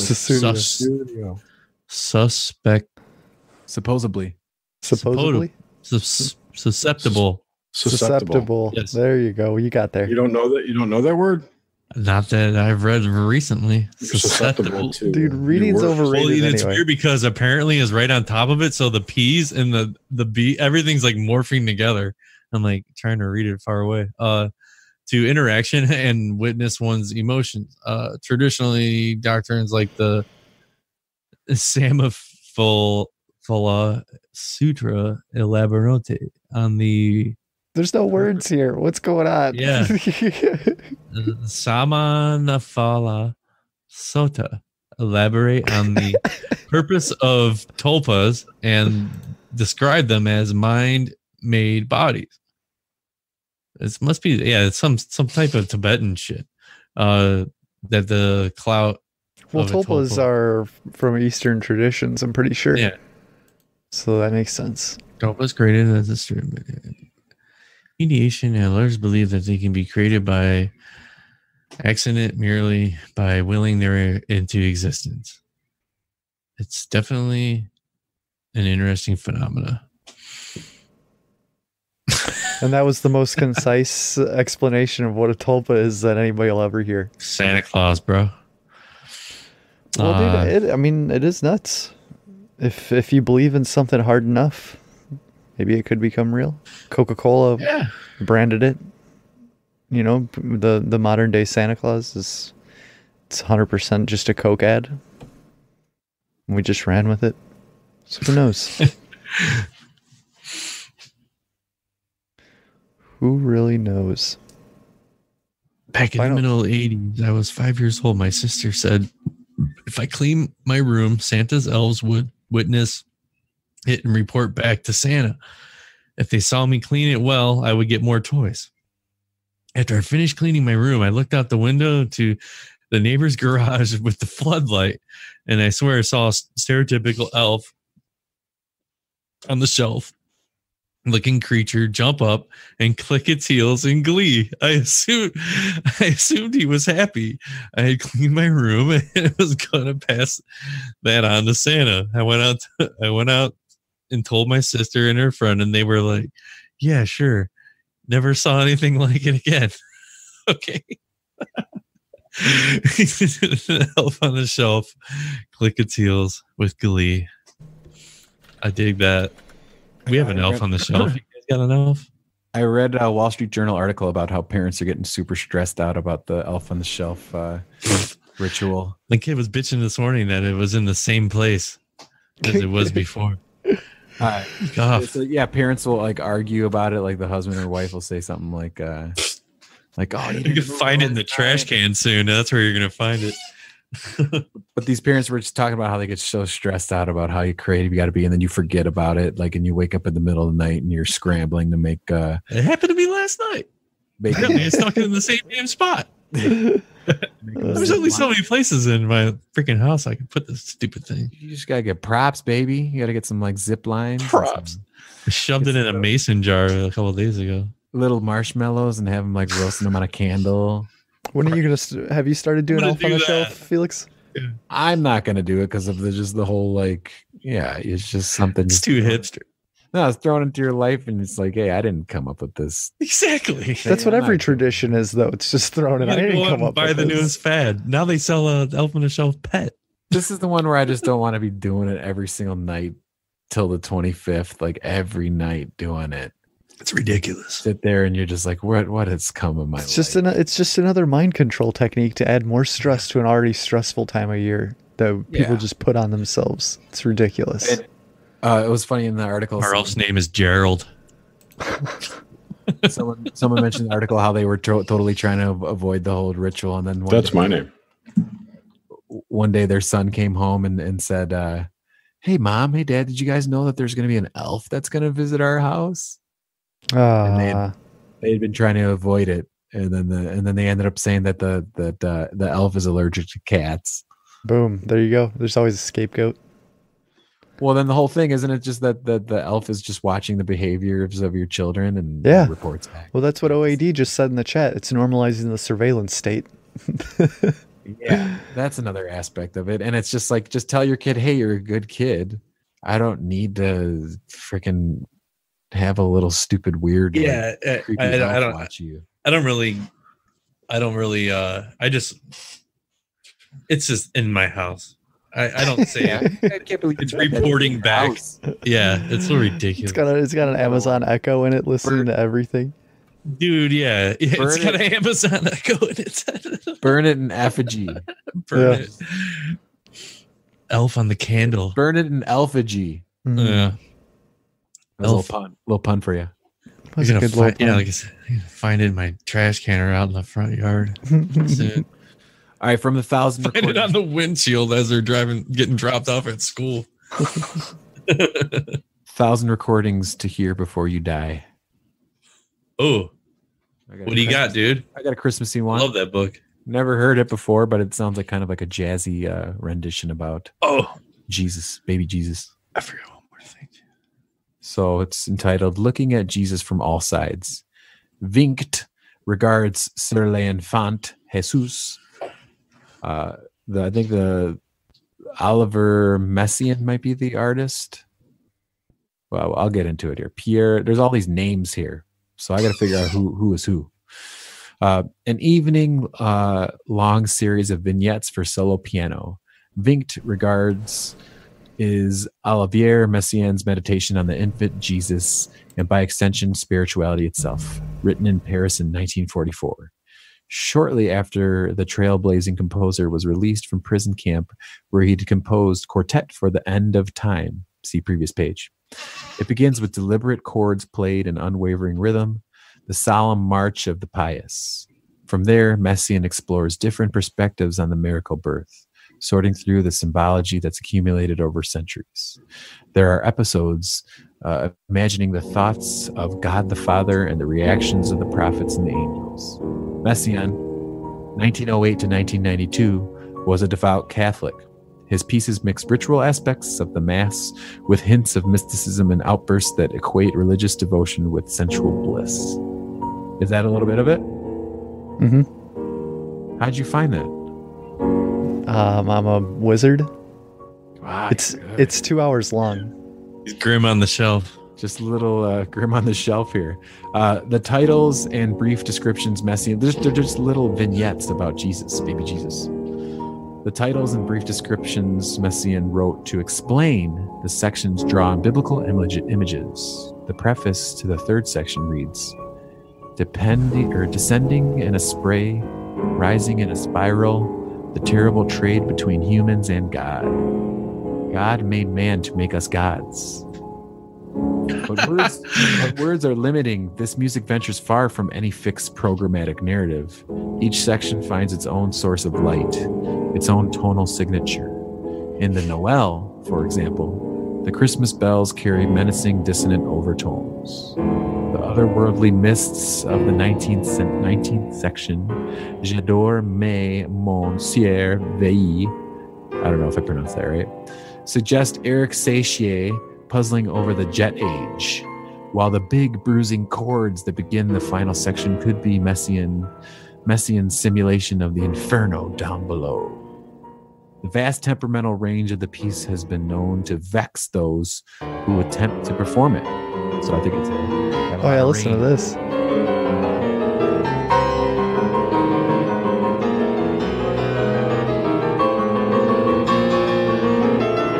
Just going crazy. Just banging on keys. French pianist Pierre Laurent Aimard studied with Messiaen, and his interpretation is notable for its clarity. Also, I guess Messiaen's the guy who composed it, and then Pierre Laurent Aimard is the guy who kind of plays it, actually performs it. Mm-hmm. Studied with Messiaen, and his interpretation is notable for its clarity, as well as its obvious affection for the composer's quirks. Without sensationalizing, Aimard points out the piece's more outlandish effects. He brings a fanciful touch to the surreal bird songs, then it executes the super fast ascending and descending lines with precision. allowing them to unfold like metaphysical chase scenes, never demanding tidy resolution. As he seizes on Messiaen's fantastical details, Amard approaches the work less as a literal representation of one storied miracle birth, and more like a celebration of miracles, celestial and otherwise. Man, classical piano. Classical piano. Classical. Yeah, jazz. I link the YouTube video for that in the chats. Yeah, it's kind of cool little vignettes on some religious things. Baby Jesus. Baby Jesus. I got one last thing. Wrap it up, Gotta go James. with best Christmas movies of all time list. There we go. Good old listicle. Here we'll go. Yeah, we'll start at I don't know. We'll start it at 13 just because it's fun. White Christmas, 1954 American musical romantic comedy. Never seen it. Bing Crosby. Yeah, I don't think I've ever seen that either. I mean, I know of it. I've just. I always love this one. How they mix it in with Christmas movies, but Die Hard, dude. Die Hard's totally a Christmas movie. Yeah. The quarterback is toast. Yeah, I love that. That movie's great. Scrooged, number 11. Bill Murray. Yeah. Yeah, Bill Murray. That's a good one. That's a good one. Yeah. I went through a few 5-6 years where I watched that a lot. It was pretty good. Midlife Miracle on 34th Street. That's number 10. That's 1940. Well, number 1 is like a Christmas story, I bet. Yeah, it is. Spoiler alert. The Santa Claus with Tim Allen. Okay. Weak. Angsdale. Yeah, that's ninth. Yeah. 1994. What is that, like 34 years ago? 24 years ago. I was a freshman in high school then. In what? 1994? I was a freshman in high school, yeah. I think I was in like 3rd or 4th grade, something like that. I think I was like in 4th grade. I was at the options exchange. I was writing software, you bitches. Right. Yeah. That was right when I was like, computers are pretty cool. I might want to do something with computers. And I eventually did, yeah.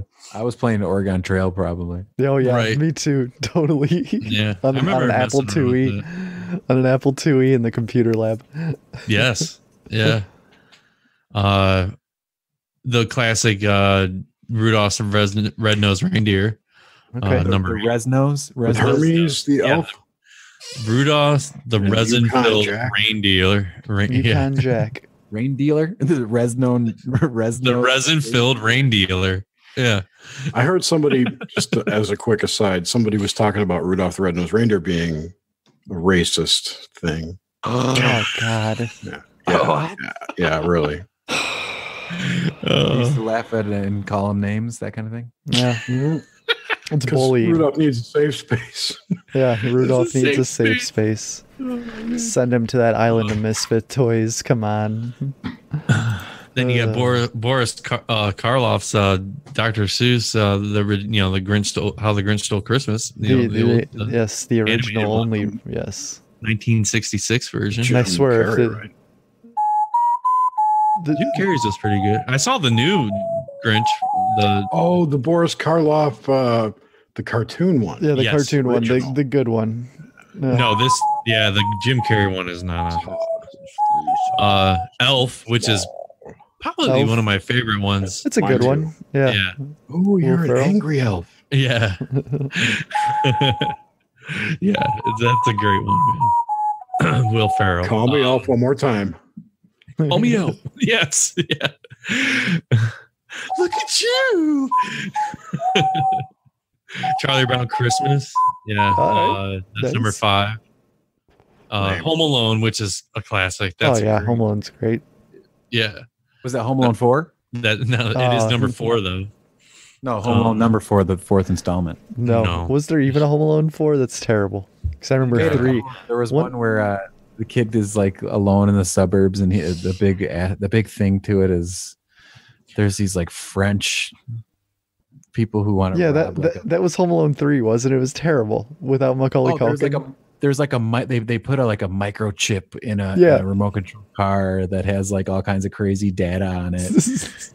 Somehow the kid gets it, and they have to get it back.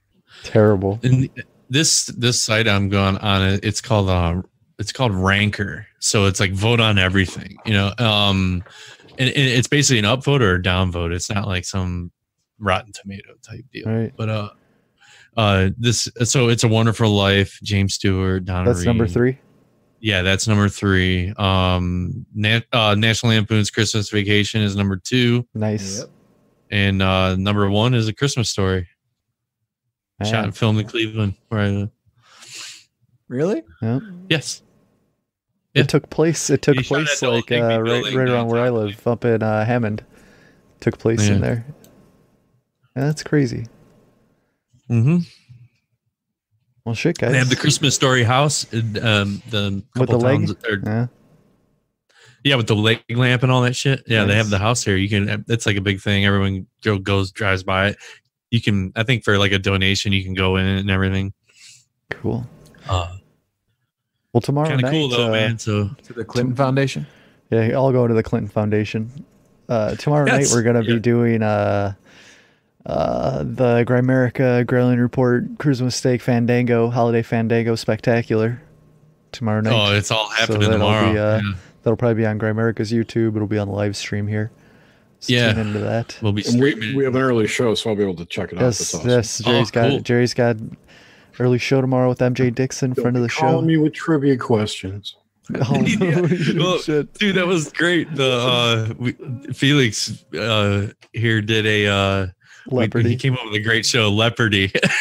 We did that. Yeah, it's on the Grimerica Black Budget stream. Yeah. Yes, I was just gonna say, if you subscribe to the Black Budget stream, you'll hear us go toe to toe with Grimerica. Mm-hmm. We need a rematch for the third installment. Yeah, but for the tiebreaker. It was a tie, yeah. Other than that, you can find Jerry at knoxmente.com. Check that all out. That's right. Felix at sirfelix.bandcamp.com. Go there, buy some tunes and jams. And then, cruisingwithsteak.com is us. And thanks for listening, guys. This is a great night. Fuck yeah. Thanks for chatting in the Cruising with Steak Discord chat. Catch you on the flip side. We love you all. Love you all. Long time. Sucky. All right, show's over.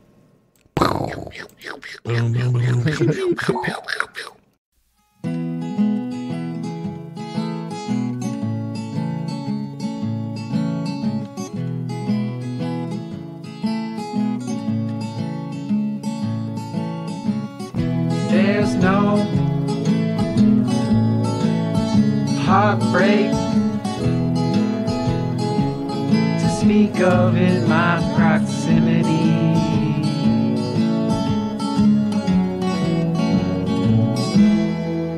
But when I factor in the wider world, my outlook is painted in misery.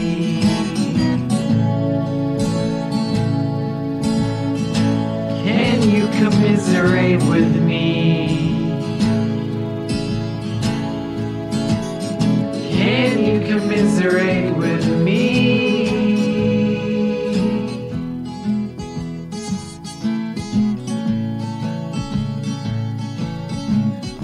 Let me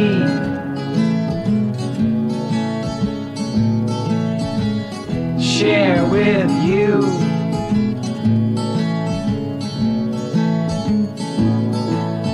my dream,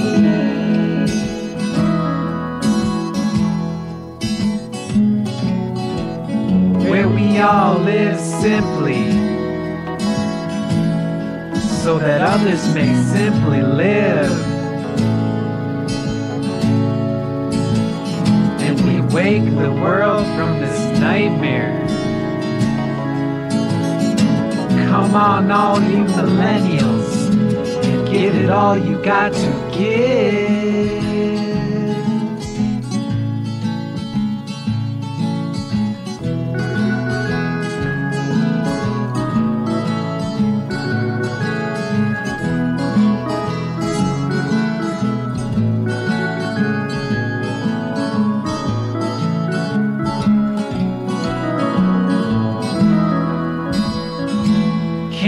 we all live simply, so that others may simply live. Let's wake the world from this nightmare. Come on, all you millennials, and give it all you've got to give.